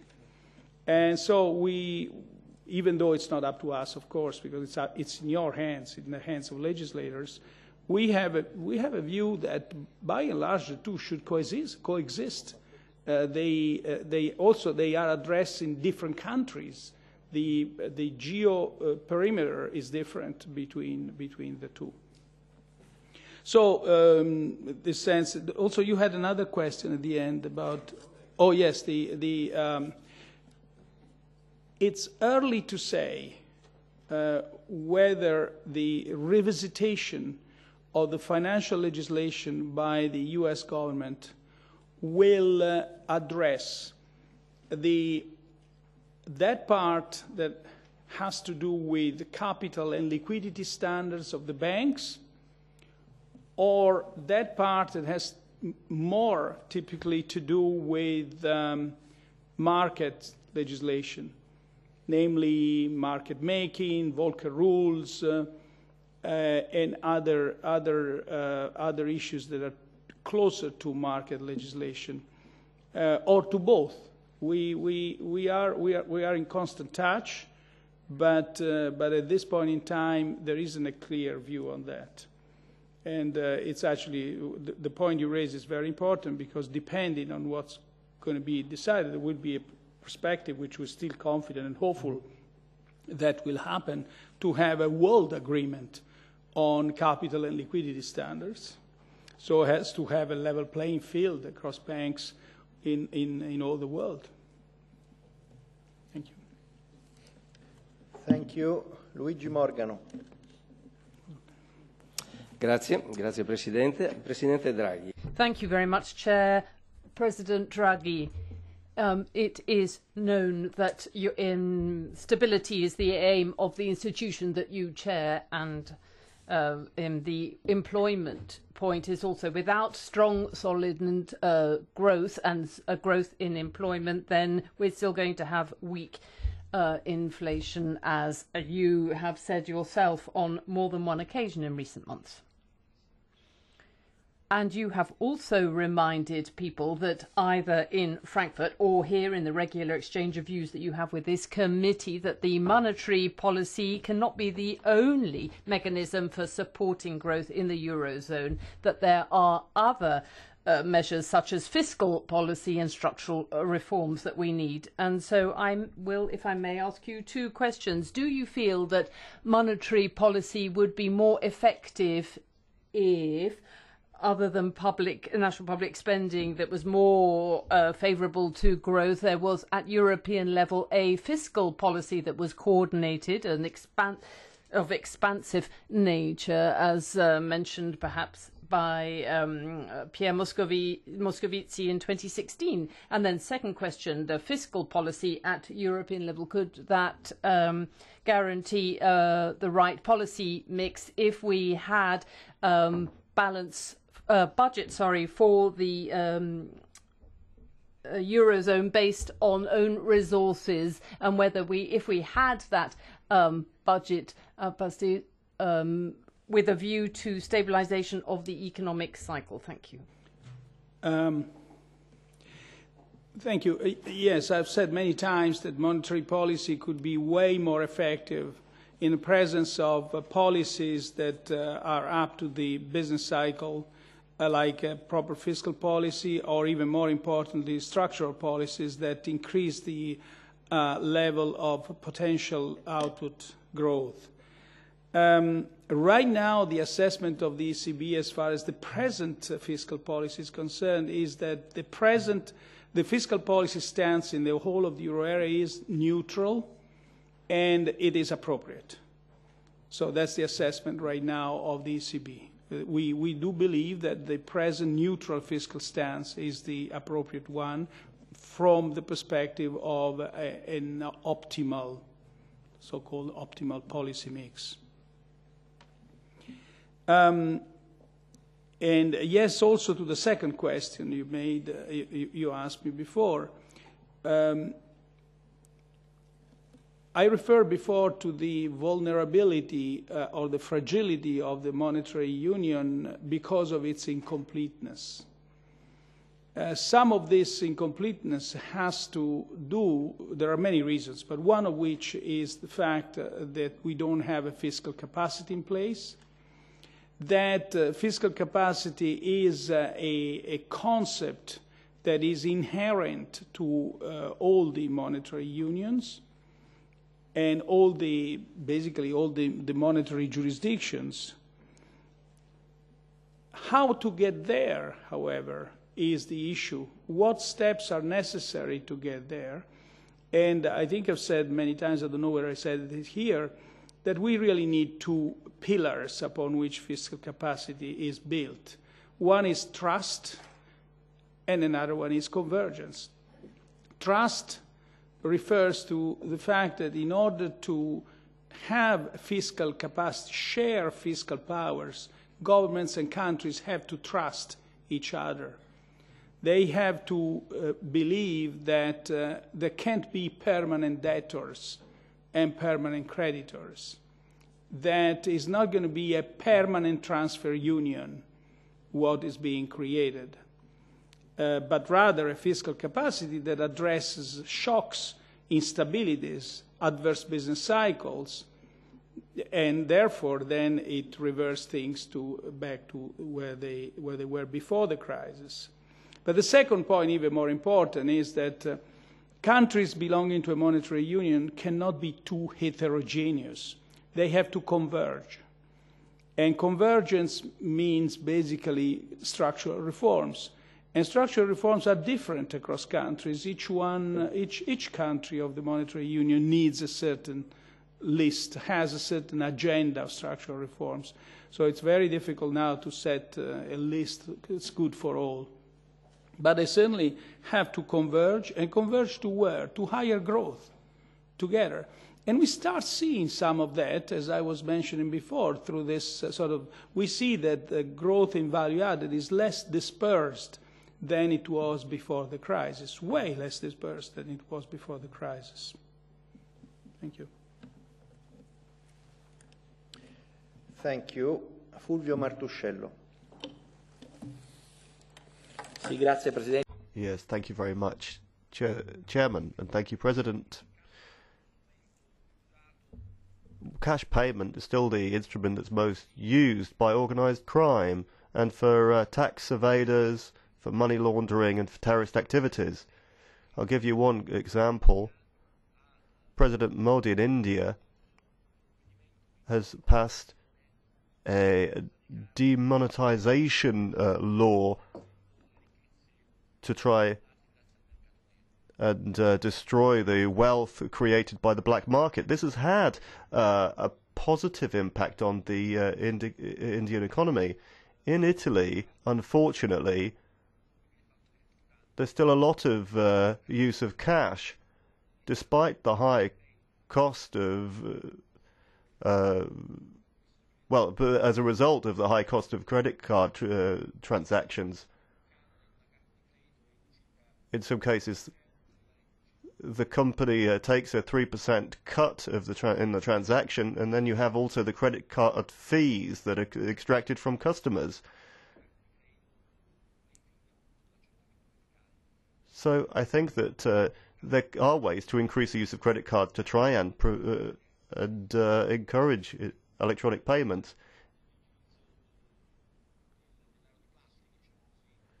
Italy should carry out some efforts to incentivize the use of plastic cards to try and reduce the use of cash in payments, and thus try and prevent the circulation of profits from illicit activities.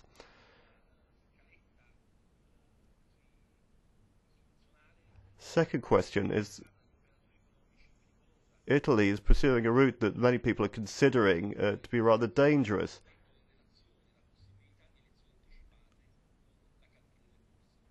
On the internet, there is quite a lot of speculation on stock market crashes, and the end of quantitative easing is being speculated about quite a lot. And I think that maybe putting an end to it right now might not be the best way to help our economy. I don't know what you think about that. Sulla seconda domanda veramente non ho. Well, on the second question, I don't really have much of a comment to make.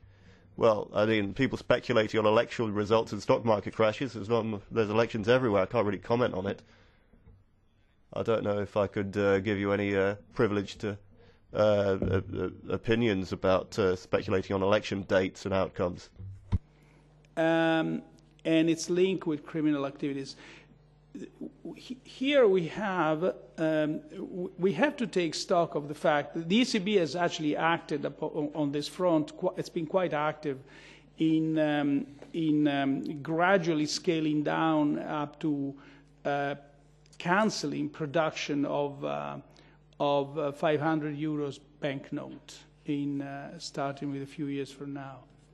But it has to be acknowledged the fact that different populations in the monetary union have different preferences as far as the use of cash is concerned.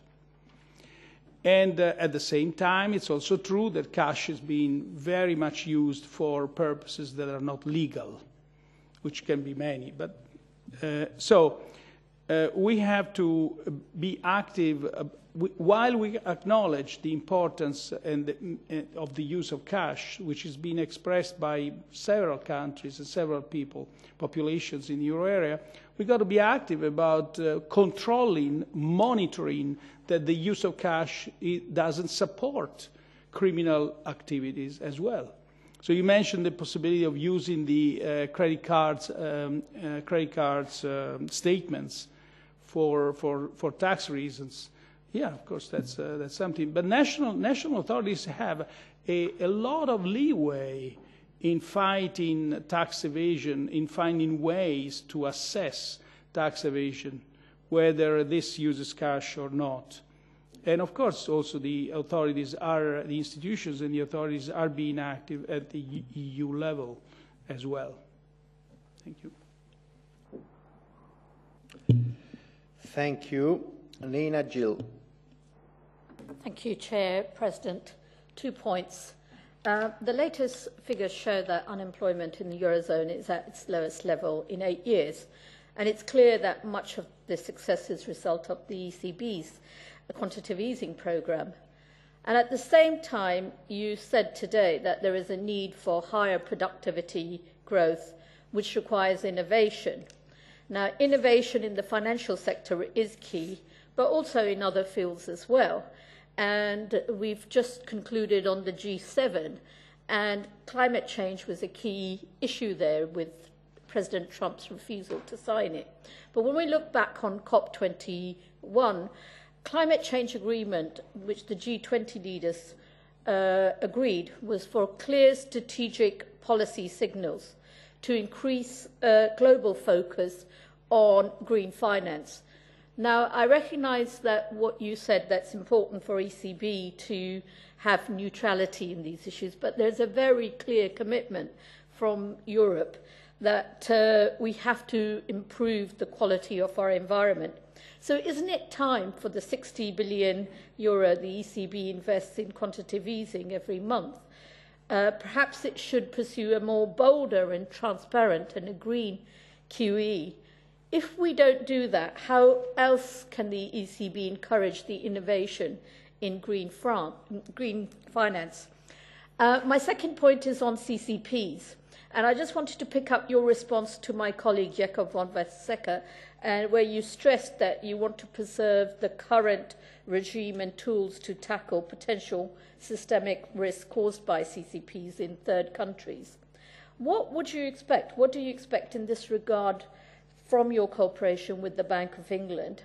And how do you assess the arguments from those against a euro allocation policy, warning that this will lead to a substantial increase in raising bank capital?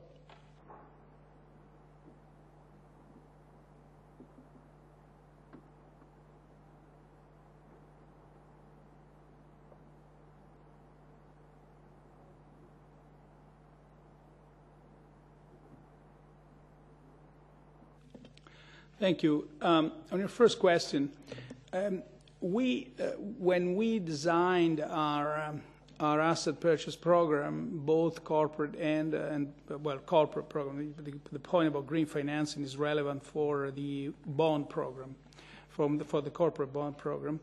We have designed this program having in mind monetary policy considerations first and foremost, risk management consideration, and level playing field.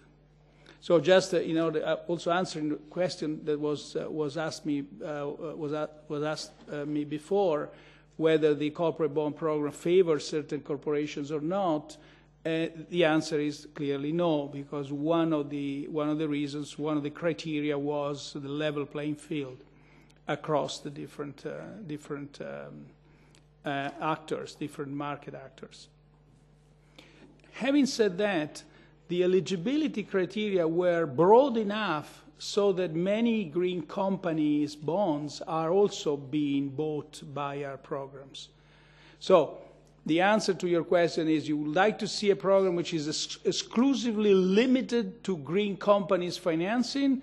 That is not a situation, because we want to keep in mind risk management, monetary policy, and level playing field. Does our program accommodate for companies that do respect green financing? The answer is yes. So the second question is about the present situation. You actually touched upon two issues. One is the CCP issue, and the other one is the banks and what banks relocation could imply. Now, of course, the recent UK decision to leave the euro raised concerns regarding the euro system's ability to control the impact of offshore clearing authorities while maintaining the stability of the euro. Now, in this context, we welcome the Commission's work to ensure the financial stability and soundness of CCPs that are of systemic relevance. Now, we know that the Commission communication published on May 4th foresees a number of different options, including enhanced supervision at EU level and or location requirements. And so it's just too early to comment on the future CCP supervisory framework, which will be adopted by the EU legislator. Just to mention the fact that the increased capital requirements that you raised as a danger are more, in a sense, relevant for the banks than for the CCPs. But they could be also relevant for the CCPs as well, now. That's quite clear. We'll have to reflect closely and also to listen to, there is a consultation now going on also with the industry. And so I think, by the way, we are not party in this negotiation, by the way. We are not, we stand, of course, ready to provide our advice, but we are not party as such to the negotiation. Thank you. Thank you. Gunnar Hökmark. Thank you very much. I'm always struck by how eager we are to discuss institutional changes in this House and in your House, rather than the difficult political decisions in order to achieve structural reforms on European level as well as on the member state level. I must say, I think that's sometimes like looking for the keys under the street lights instead of looking for where you drop them. And we are not very used to discuss the problems of growth regarding monetary policy. Rather, we have been discussing the lack of growth. But of course, if you have, as you mentioned earlier, very different levels of growth in the member states, you have very different preconditions for the monetary policy. But also, even more, if the levels of potential growth and the possible output and the output gap are very different, then the common monetary policy is entering real huge problems. And the paradox is that the countries that need most of growth are in the risk of running into problems regarding pressure on inflation and interest rates before those who are having a higher level of potential growth. My very simple question could be, which would be very difficult for you to answer, but how can we deal with that?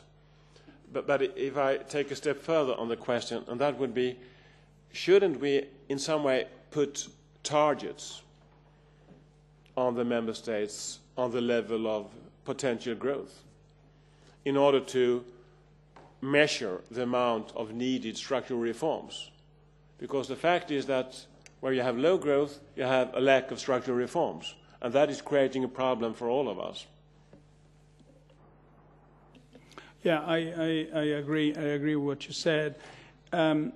Heterogeneity, in the sense of having different, if not dramatically different,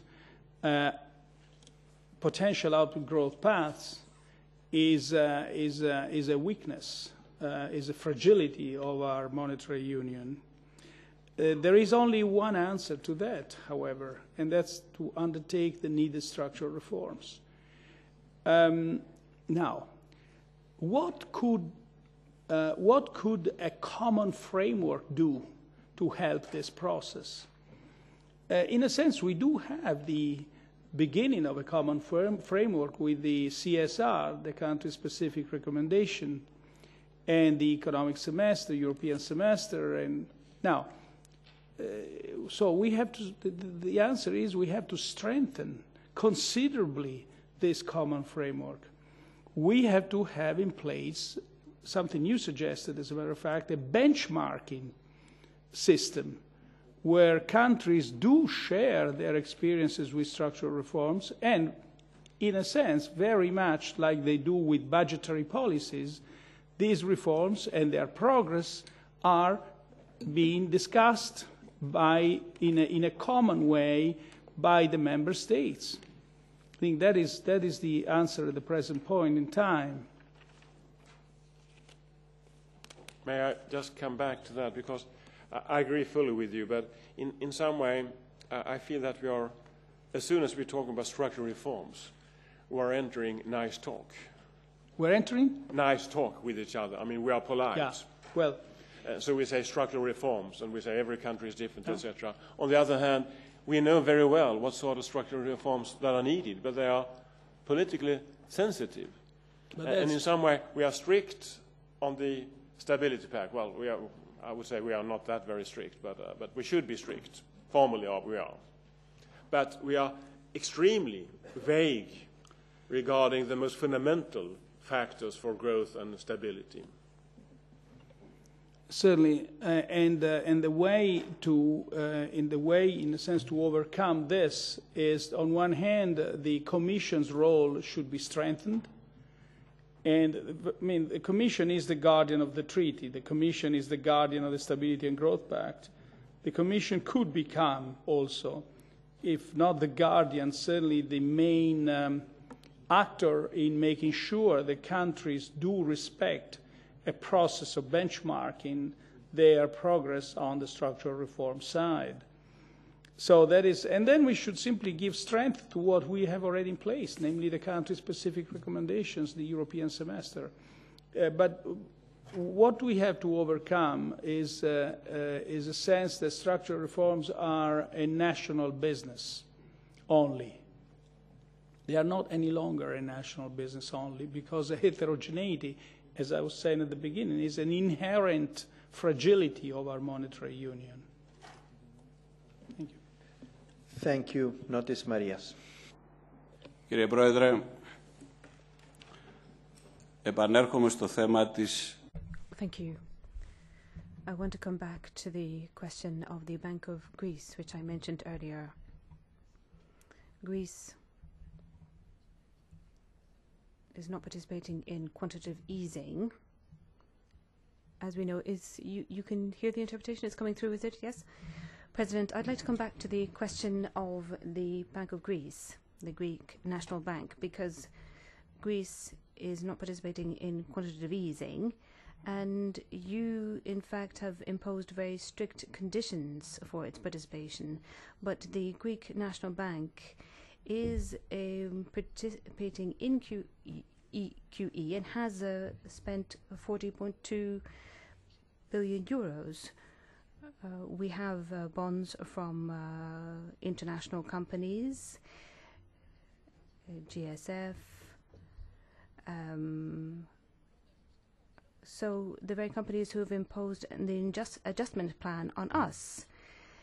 So my question, can the National Bank of Greece buy Greek company bonds and Greek bank bonds, because the GSPP3 program is quite different to other programs. There's a difference between buying state bonds and Greek company bonds. So why have you made this distinction? Then secondly, on the proposal that I made earlier, and following the debate we've had, there is heterogeneity within the Union. Some countries are experiencing growth. So there are differences. Some countries have growth, others recession. And you have a monetary policy which is the same for everyone.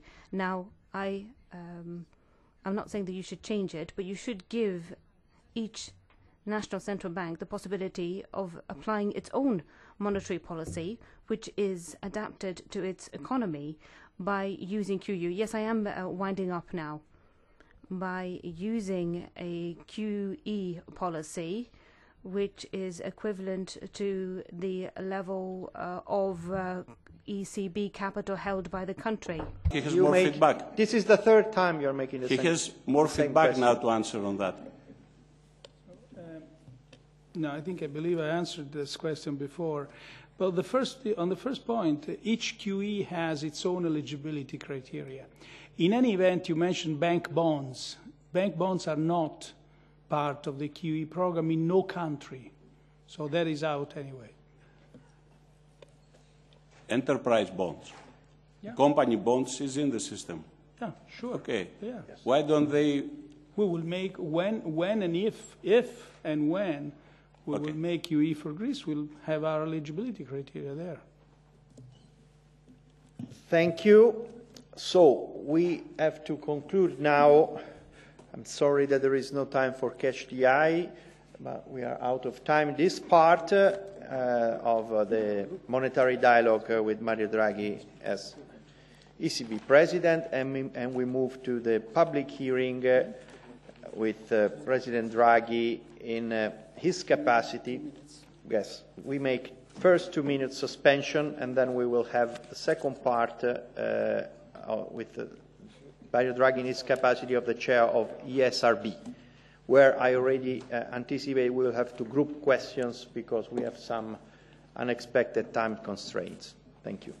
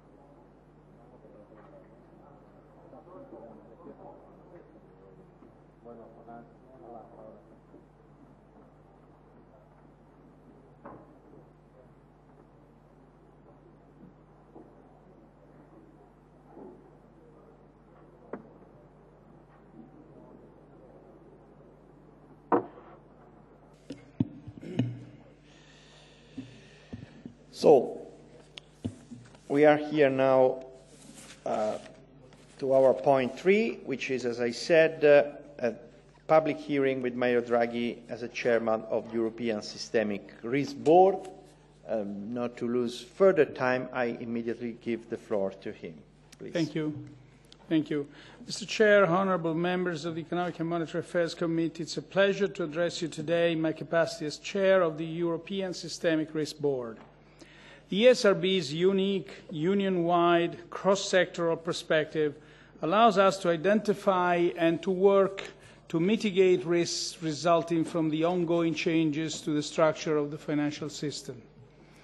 These changes provide many opportunities to finance the real economy, but as financial intermediation continues to shift from banks to non-banks, there is a need to identify migrating risks and emerging vulnerabilities. Moreover, we need to develop tools which would mitigate risks to financial stability regardless of where those risks might materialize in the financial system. Macroprudential policy works best when it's implemented in time to enhance resilience and mitigate any build-up of vulnerabilities in the financial system. In this context, I would like to highlight the ESRB's work on systemic risk beyond banking. So I'll talk about the shadow banking monitor.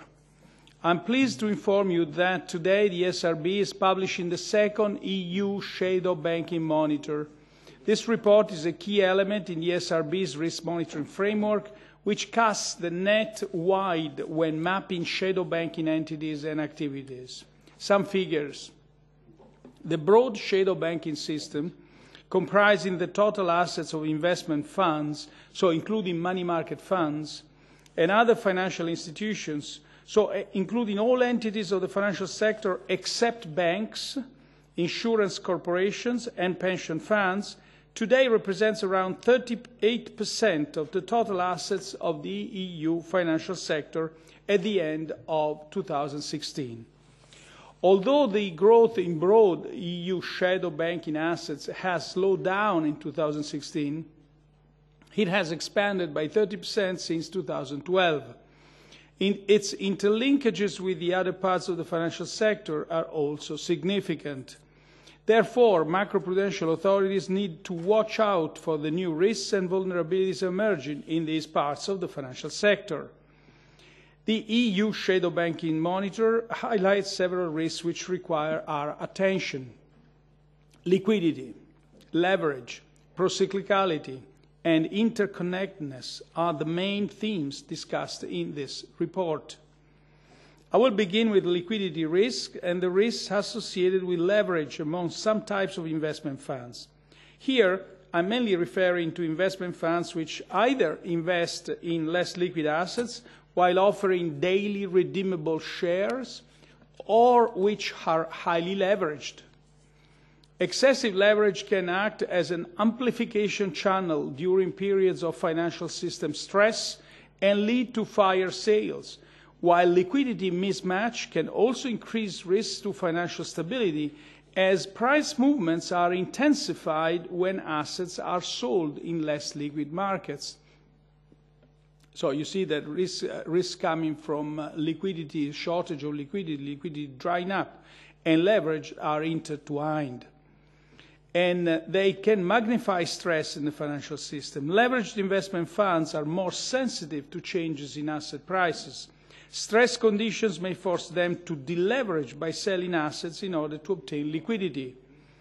Abrupt deleveraging typically involves fire sale feedback loops, where there is a risk of liquidity shocks spreading through the underlying markets. Therefore, given that the investment fund sector is growing relative to the financial system as a whole, the SRB is analyzing systemic risk posed by liquidity mismatch and leverage in the types of investment funds exposed to these risks. I hope to report on this work in more detail at one of our next meetings. Leverage and liquidity risks, together with procyclicality, also need to be closely monitored in the context of the use of derivatives and securities financing transactions, SFTs, securities financing transactions. In derivatives transactions, counterparty credit risk is reduced by the collateralizing exposures through margins, while collateral also plays a central role in SFTs. Haircuts further protect the surviving counterparty against a fall in value of the collateral provided in case of default. Margins and haircuts thus contribute to financial stability by absorbing losses and helping to manage the financial risk. They also limit the build-up of leverage. For example, the size of the haircut on SFT collateral determines the amount of funding which can be obtained for a given amount of collateral. Margins and haircuts can, however, also be strongly procyclical. At lower levels in good times, they allow the build-up of leverage.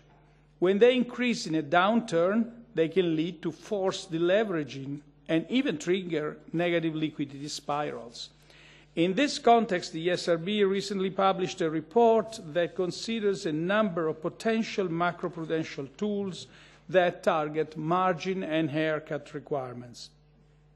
The SRB also identified practical challenges in implementing such tools that need to be addressed and therefore require further work.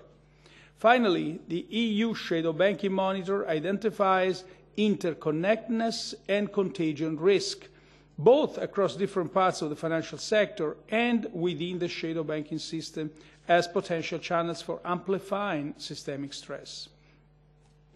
Interconnectedness as a natural feature of an integrated financial system and a reflection of financial intermediation flows may take many forms.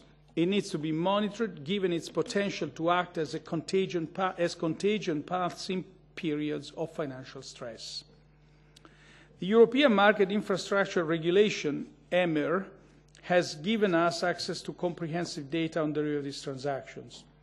These data will enable the SRB to take an EU-wide perspective and examine risks related to derivatives markets across entities. To this end, the EU Shadow Banking Monitor, building on the first analysis of EMIR data, examines linkages between shadow banking entities in derivatives markets. It finds that non-bank financial institutions are taking a substantial proportion of outstanding trades in the three largest derivatives markets, namely interest rate, foreign exchange and credit derivatives markets, amounting to 7%, 19% and 10% respectively.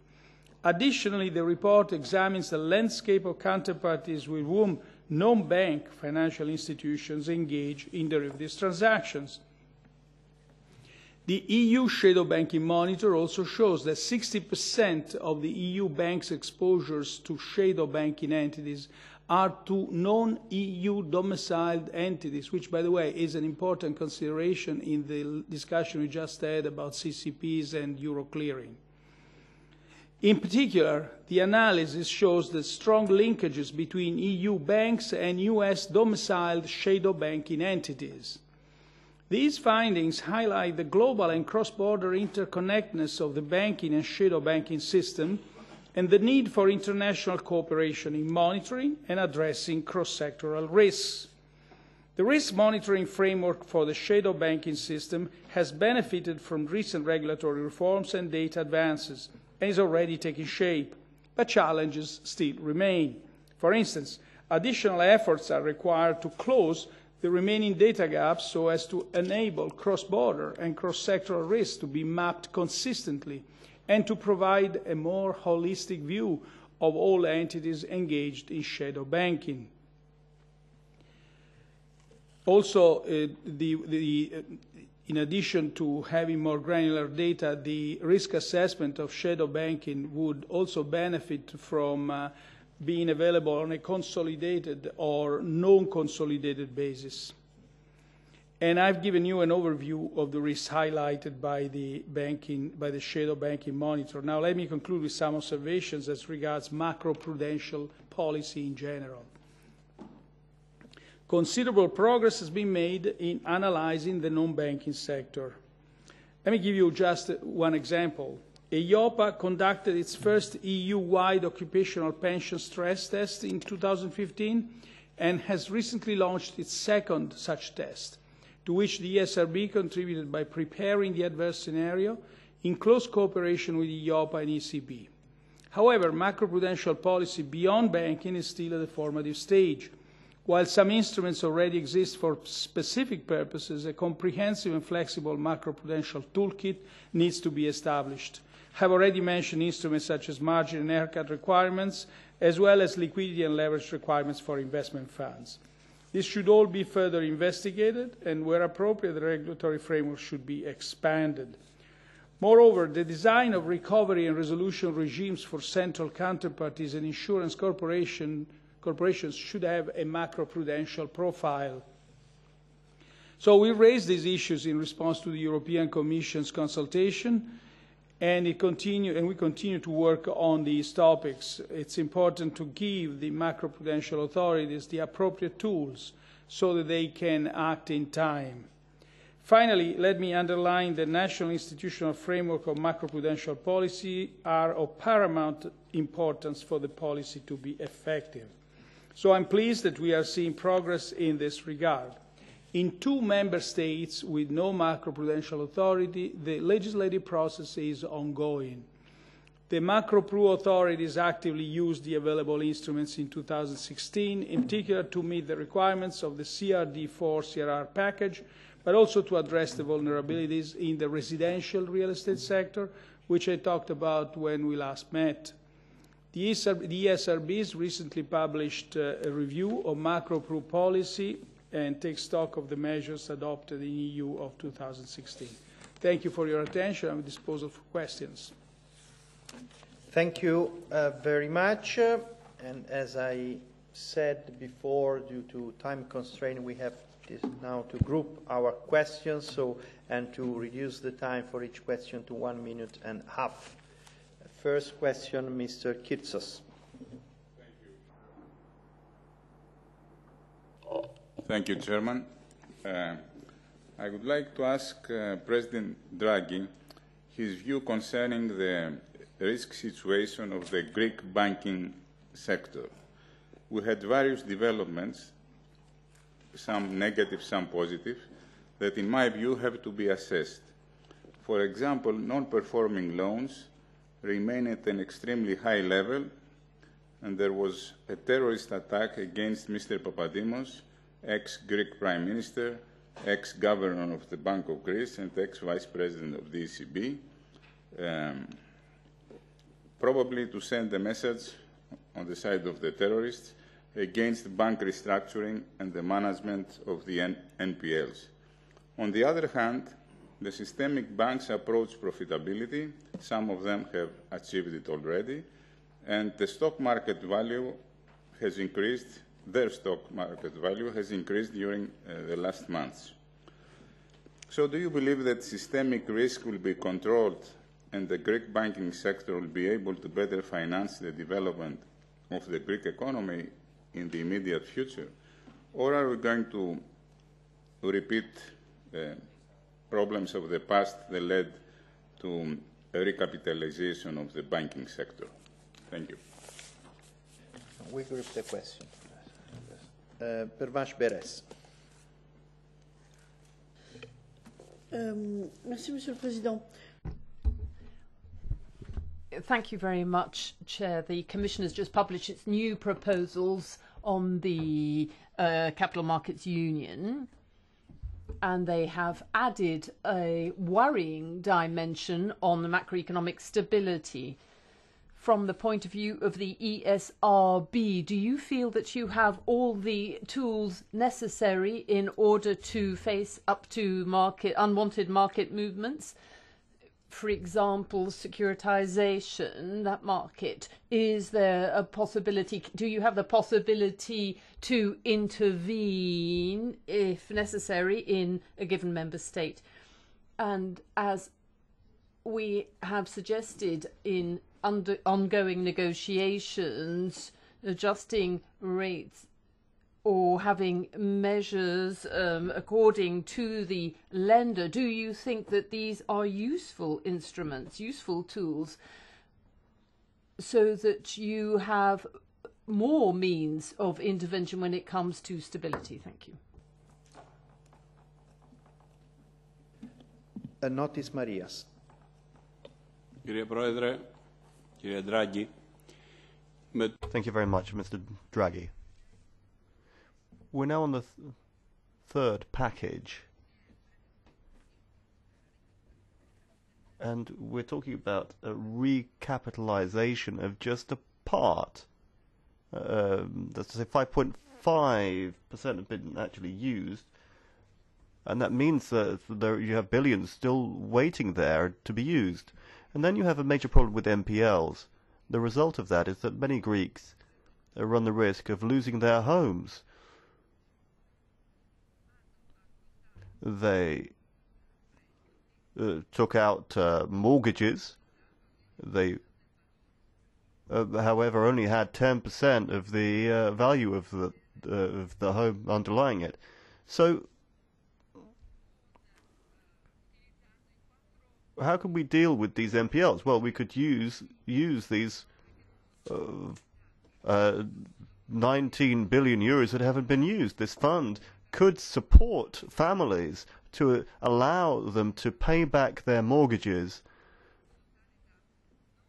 so that they wouldn't end up being evicted from their homes, and that we could have a model that would be similar to that in Cyprus, so that those households should be able to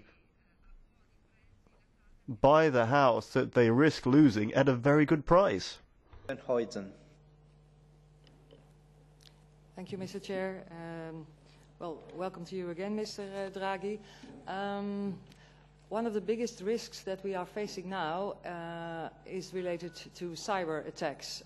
We all witnessed the WannaCry attacks, which was actually a quite harmless ransomware attack, or not harmless, but a very easy attack. But our whole financial system is relying on connectivity, on data, etc. So my question to you is, do you think that in your own organization, but also in the national competent authorities, there is enough priority given to cybersecurity? Do you, for example, think that it should maybe get a higher priority in the stress test of banks, because we are, well, increasingly depending on the digitization of our industry? A second question is related to the clearing, to CCP.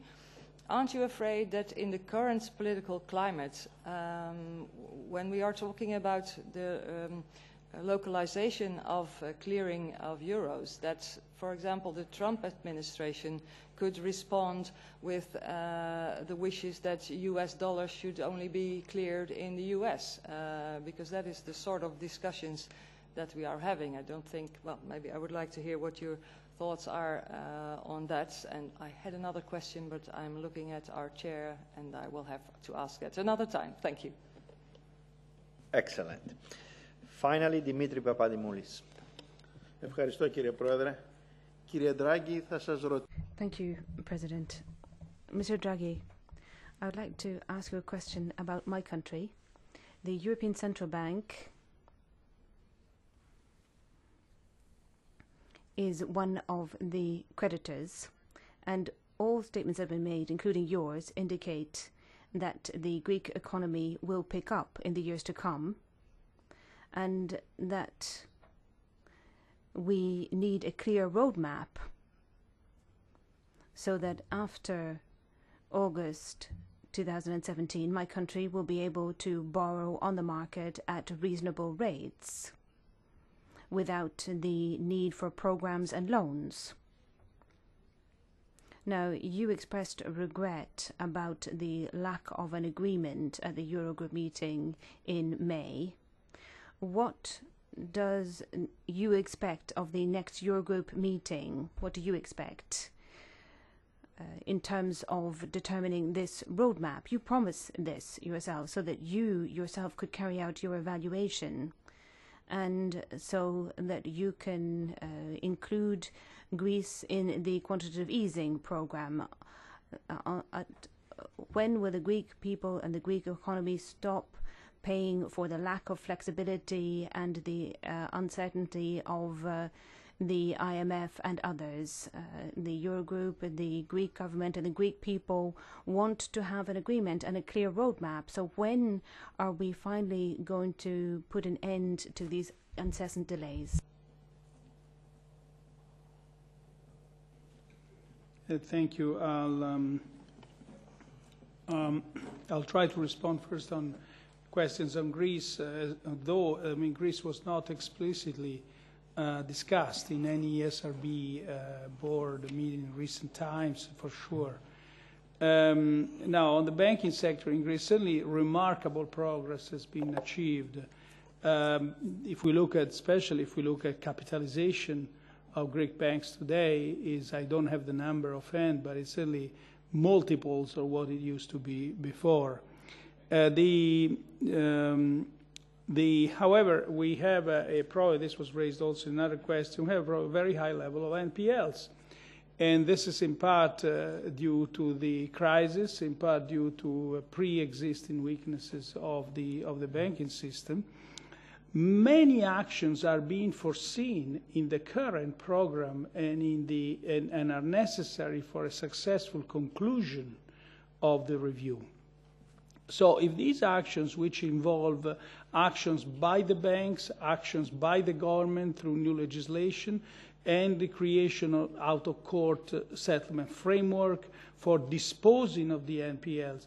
By the way, there is one regularity across countries, that the countries that consistently or that don't have a framework in place for an easy disposal of NPLs, or which have a judiciary process which is lengthy and ineffective, or have a legislative process that is not conducive to a disposal of the NPL, are also the countries with the highest levels of NPLs.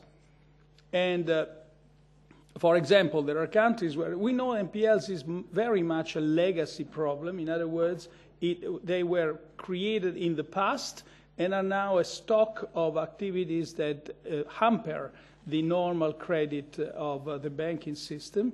And countries have produced legislation which is only good for the new NPLs. So it's not good for the existing problem. So we have not, that's not the case of Greece, by the way.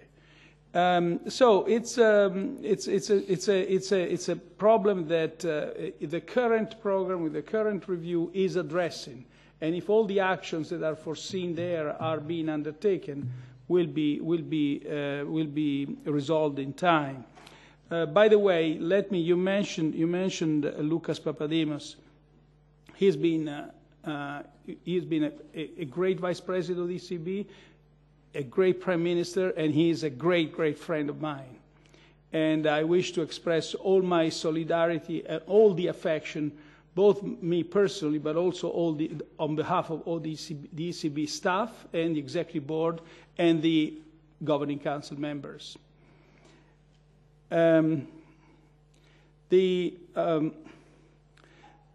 We had about, also continuing speaking about Greece, what do I expect for the next Eurogroup? The response to the debt, the agreement about debt, what measures concerning debt will make it sustainable for Greece, is an issue that's being discussed between member states on one side and the IMF on the other side. I think we've reached a point where the two parties will have to find an agreement, and that's the only thing that's needed really now at this point in time. Let me also add that the QE for Greece is not to be taken for granted.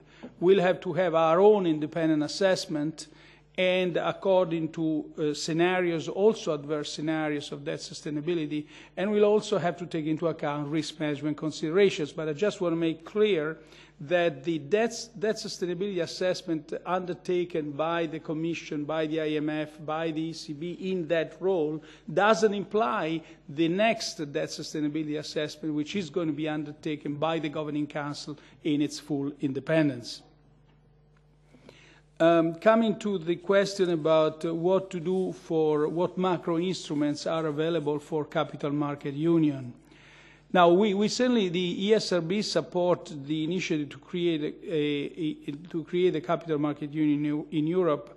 Now, and we are in favor of diversifying the various sources of financing. But we'll also be mindful that the policymakers need to have the instruments to prevent and mitigate the new systemic risks that would arise generally in a capital market union, more specifically, as I was saying in my introductory statement, in the non-banking the shadow banking sector or non-banking sector. With such an extraordinary growth that this sector has had and will continue to have. We haven't discussed much about fintech before, but the fintech development is closely linked to developments in the non-banking sector primarily. So there will have to be macro-pro instruments there as well. Now, amongst the various things, we see that there is a review of the ESA regulation, and there is on-site a strengthening of the ESMA. So we continue to focus on this, and certainly our attention will continue to be high on this point.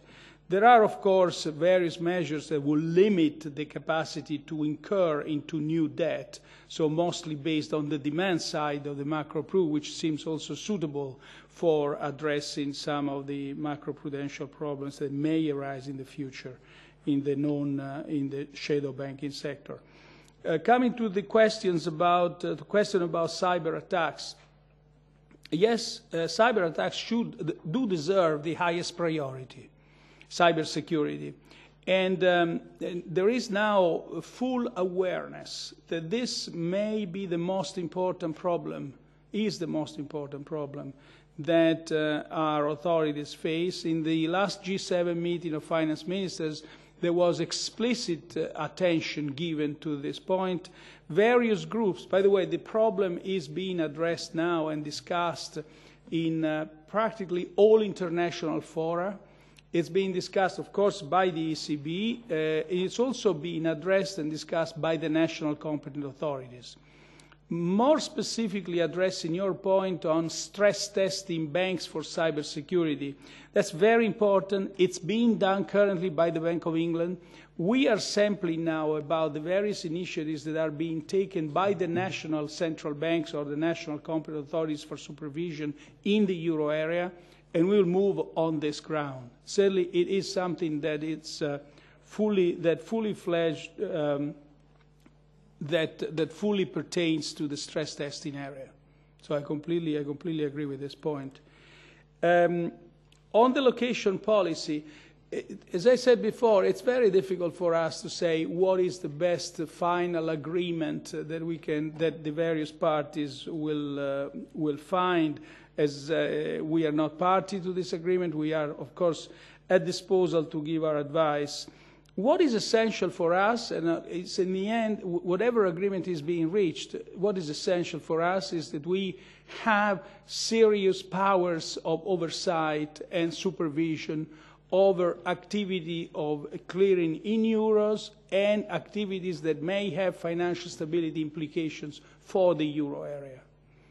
And I will stop here.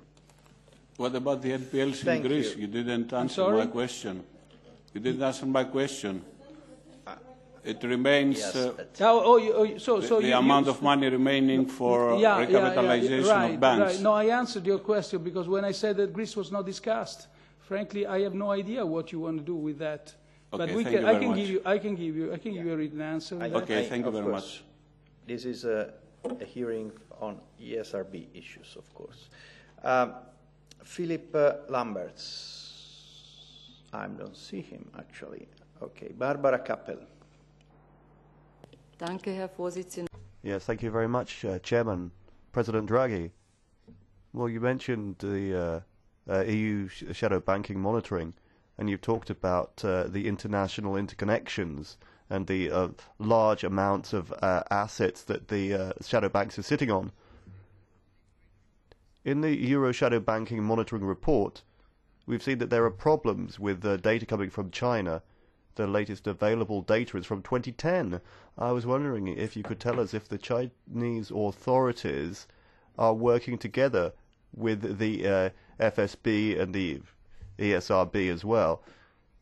This information is important for the monitoring. Are they providing this information, or are you having to go to third parties? Where can you get the data from?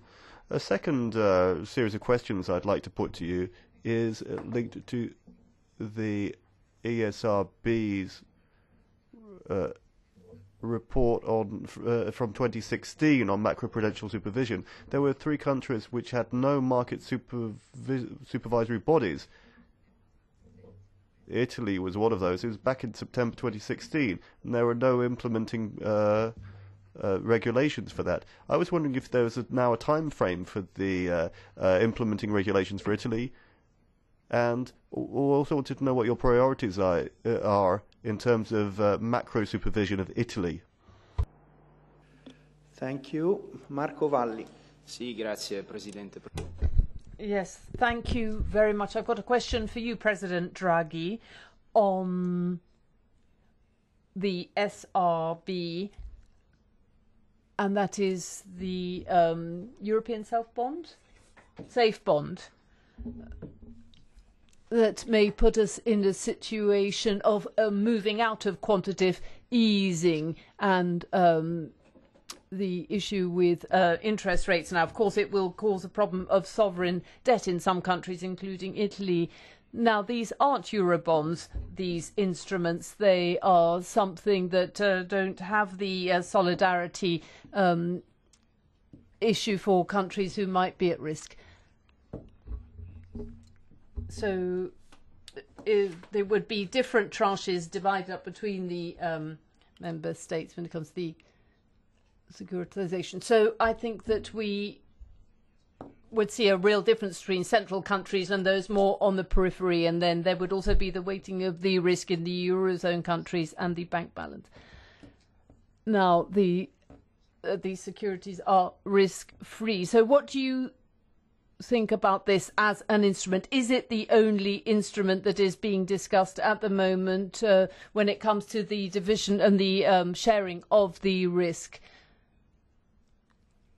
Because it doesn't really mean that the debt would be sustainable at European level then. So what do you have to say about that? Thank you. Thank you, Chairman. Mr. Draghi, in the presentation you've just given, the last item was the real estate market. I'd like to comment on that. The demand for real estate and for loans has grown. At the beginning of the year, the ESRB commented on this and said that it did not see any danger for a real estate bubble. I read that position, but the International Monetary Fund responded that they had serious concerns that the real estate market could become overheated and that people taking out loans could get into trouble if interest rates rise. Andreas Dombert held an event recently in Frankfurt and said that the traffic light is clearly on orange, and it's clear that there are excesses in the big cities. So I'd like to know what the ESRB's assessment is of these developments, not just in Germany, but in other regions in relation to the real estate market, I mean. Thank you. Last question, Jonas Fernandez. Muchas gracias, presidente. Thank you very much, Chair, and thank you, President Draghi, for being here with us. 2 questions, very brief ones. The first of these is on the question that was put earlier by my colleague Pervenche Perez, and that was on current negotiations of securitization, STS. That is something that we are negotiating on with the Council. There is a text that includes the possibility of macro-prudential supervision of the securities markets and the responsibility to the ESRB to review the risk retention in those countries where it may arise. So I wanted to ask you about that, whether you think the board is in a position to carry out that task. And then the second question refers to what was mentioned earlier about the non-performing loans in the Greek case. But on the board, I think that there is a working group looking at a European response to non-performing loans. And I would like to ask you then how that work is developing. Thank you very much.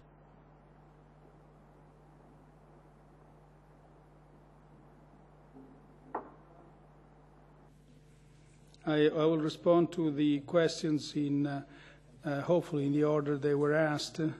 On China, the China government didn't supply certain data to the FSB, and we are not relevant for that. We only have EU data. On Italy, the law in Italy has been passed, and the Italian government now is in the process of issuing the relevant regulation. On ISBs, the ESRB has a task force where the ESRB actually has structured the discussion, initiated the discussion of ISBs. There is a task force chaired by the Governor of the Central Bank of Ireland, Governor Philip Lane. ISBs is, to say really in very, very sort of perhaps too succinct words, is a proposal where bonds would be pooled and tranched, but it doesn't imply any joint liability. In this sense, it's not a substitute for a Eurobond of any sort. It's just different. And so with respect to this, the ECB, not the ESRB, the ECB Governing Council has taken note And I would say it's really too early to conclude in one sense or another about this concept. We do believe that the whole work would be finished by year end, by November, if I'm not mistaken, for a final report. Question on residential real estate. Residential real estate house prices have gone up, especially in large cities. In Germany, but also in the Netherlands, also in Austria, also in various other countries. And the ESRB has issued warnings to this extent, and warnings that we've discussed, by the way, in the last hearing we had. When we look at prices across countries, so we move beyond large cities and we try to see whether there is an average a heating in general of the real estate sector in the countries, we still find that the averages are more or less on the historical averages. So we don't see a special heating of a systemic nature.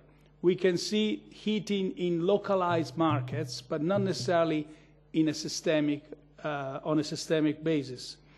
Let me also add that while we see house prices going up, we don't see credit developing at the same rhythms or even rhythms that are comparable with what they had before the crisis. In other words, mortgages and lending, it's still at a fairly normal pace. So we see prices going up, but we don't see leverage going up associated with that. However, there are also with respect to that, there are local situations where this happens actually, where, for example, we have in one country especially that I can remember, the many real estate owners are now in a negative equity situation where their debt is bigger than the value of their houses. With the recovery of house prices, these people will be in a better position, of course, and overall financial stability will be improved.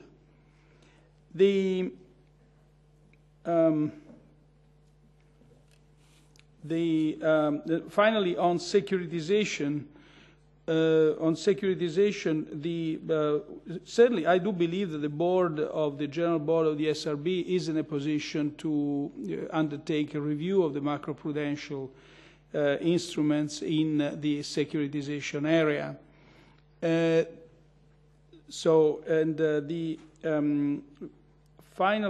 the way, it's important. We follow the discussions being held in the European Parliament about securitization, and we, by and large, the ECB agrees with what's been said. We only suggest special care about raising the risk retention ratios, because as we want to reintroduce this instrument for the financing of the real economy, we think that the features of the instruments being discussed are safe enough as they are. Too high risk retention shares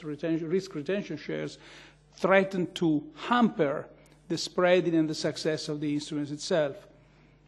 On NPLs, exactly as in the case we were discussing before, for addressing and resolving the NPLs, the actions that are foreseen in the program in Greece that see action by the banks themselves in their risk management and their debt recovery procedures, by the government first and foremost in ensuring an environment that is conducive to disposal of the NPLs, by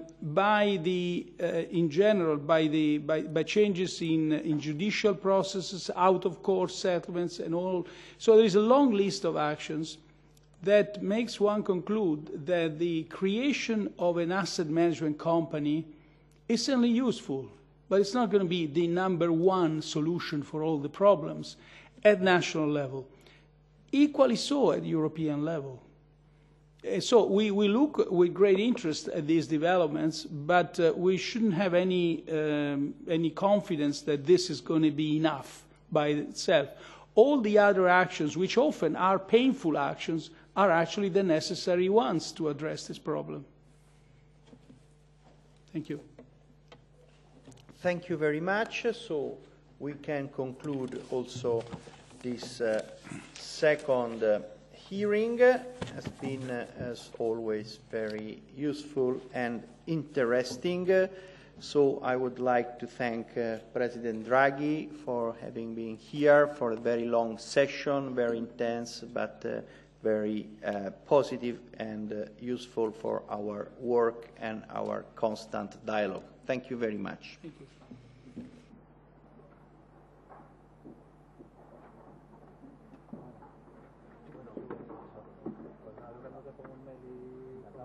Gracias.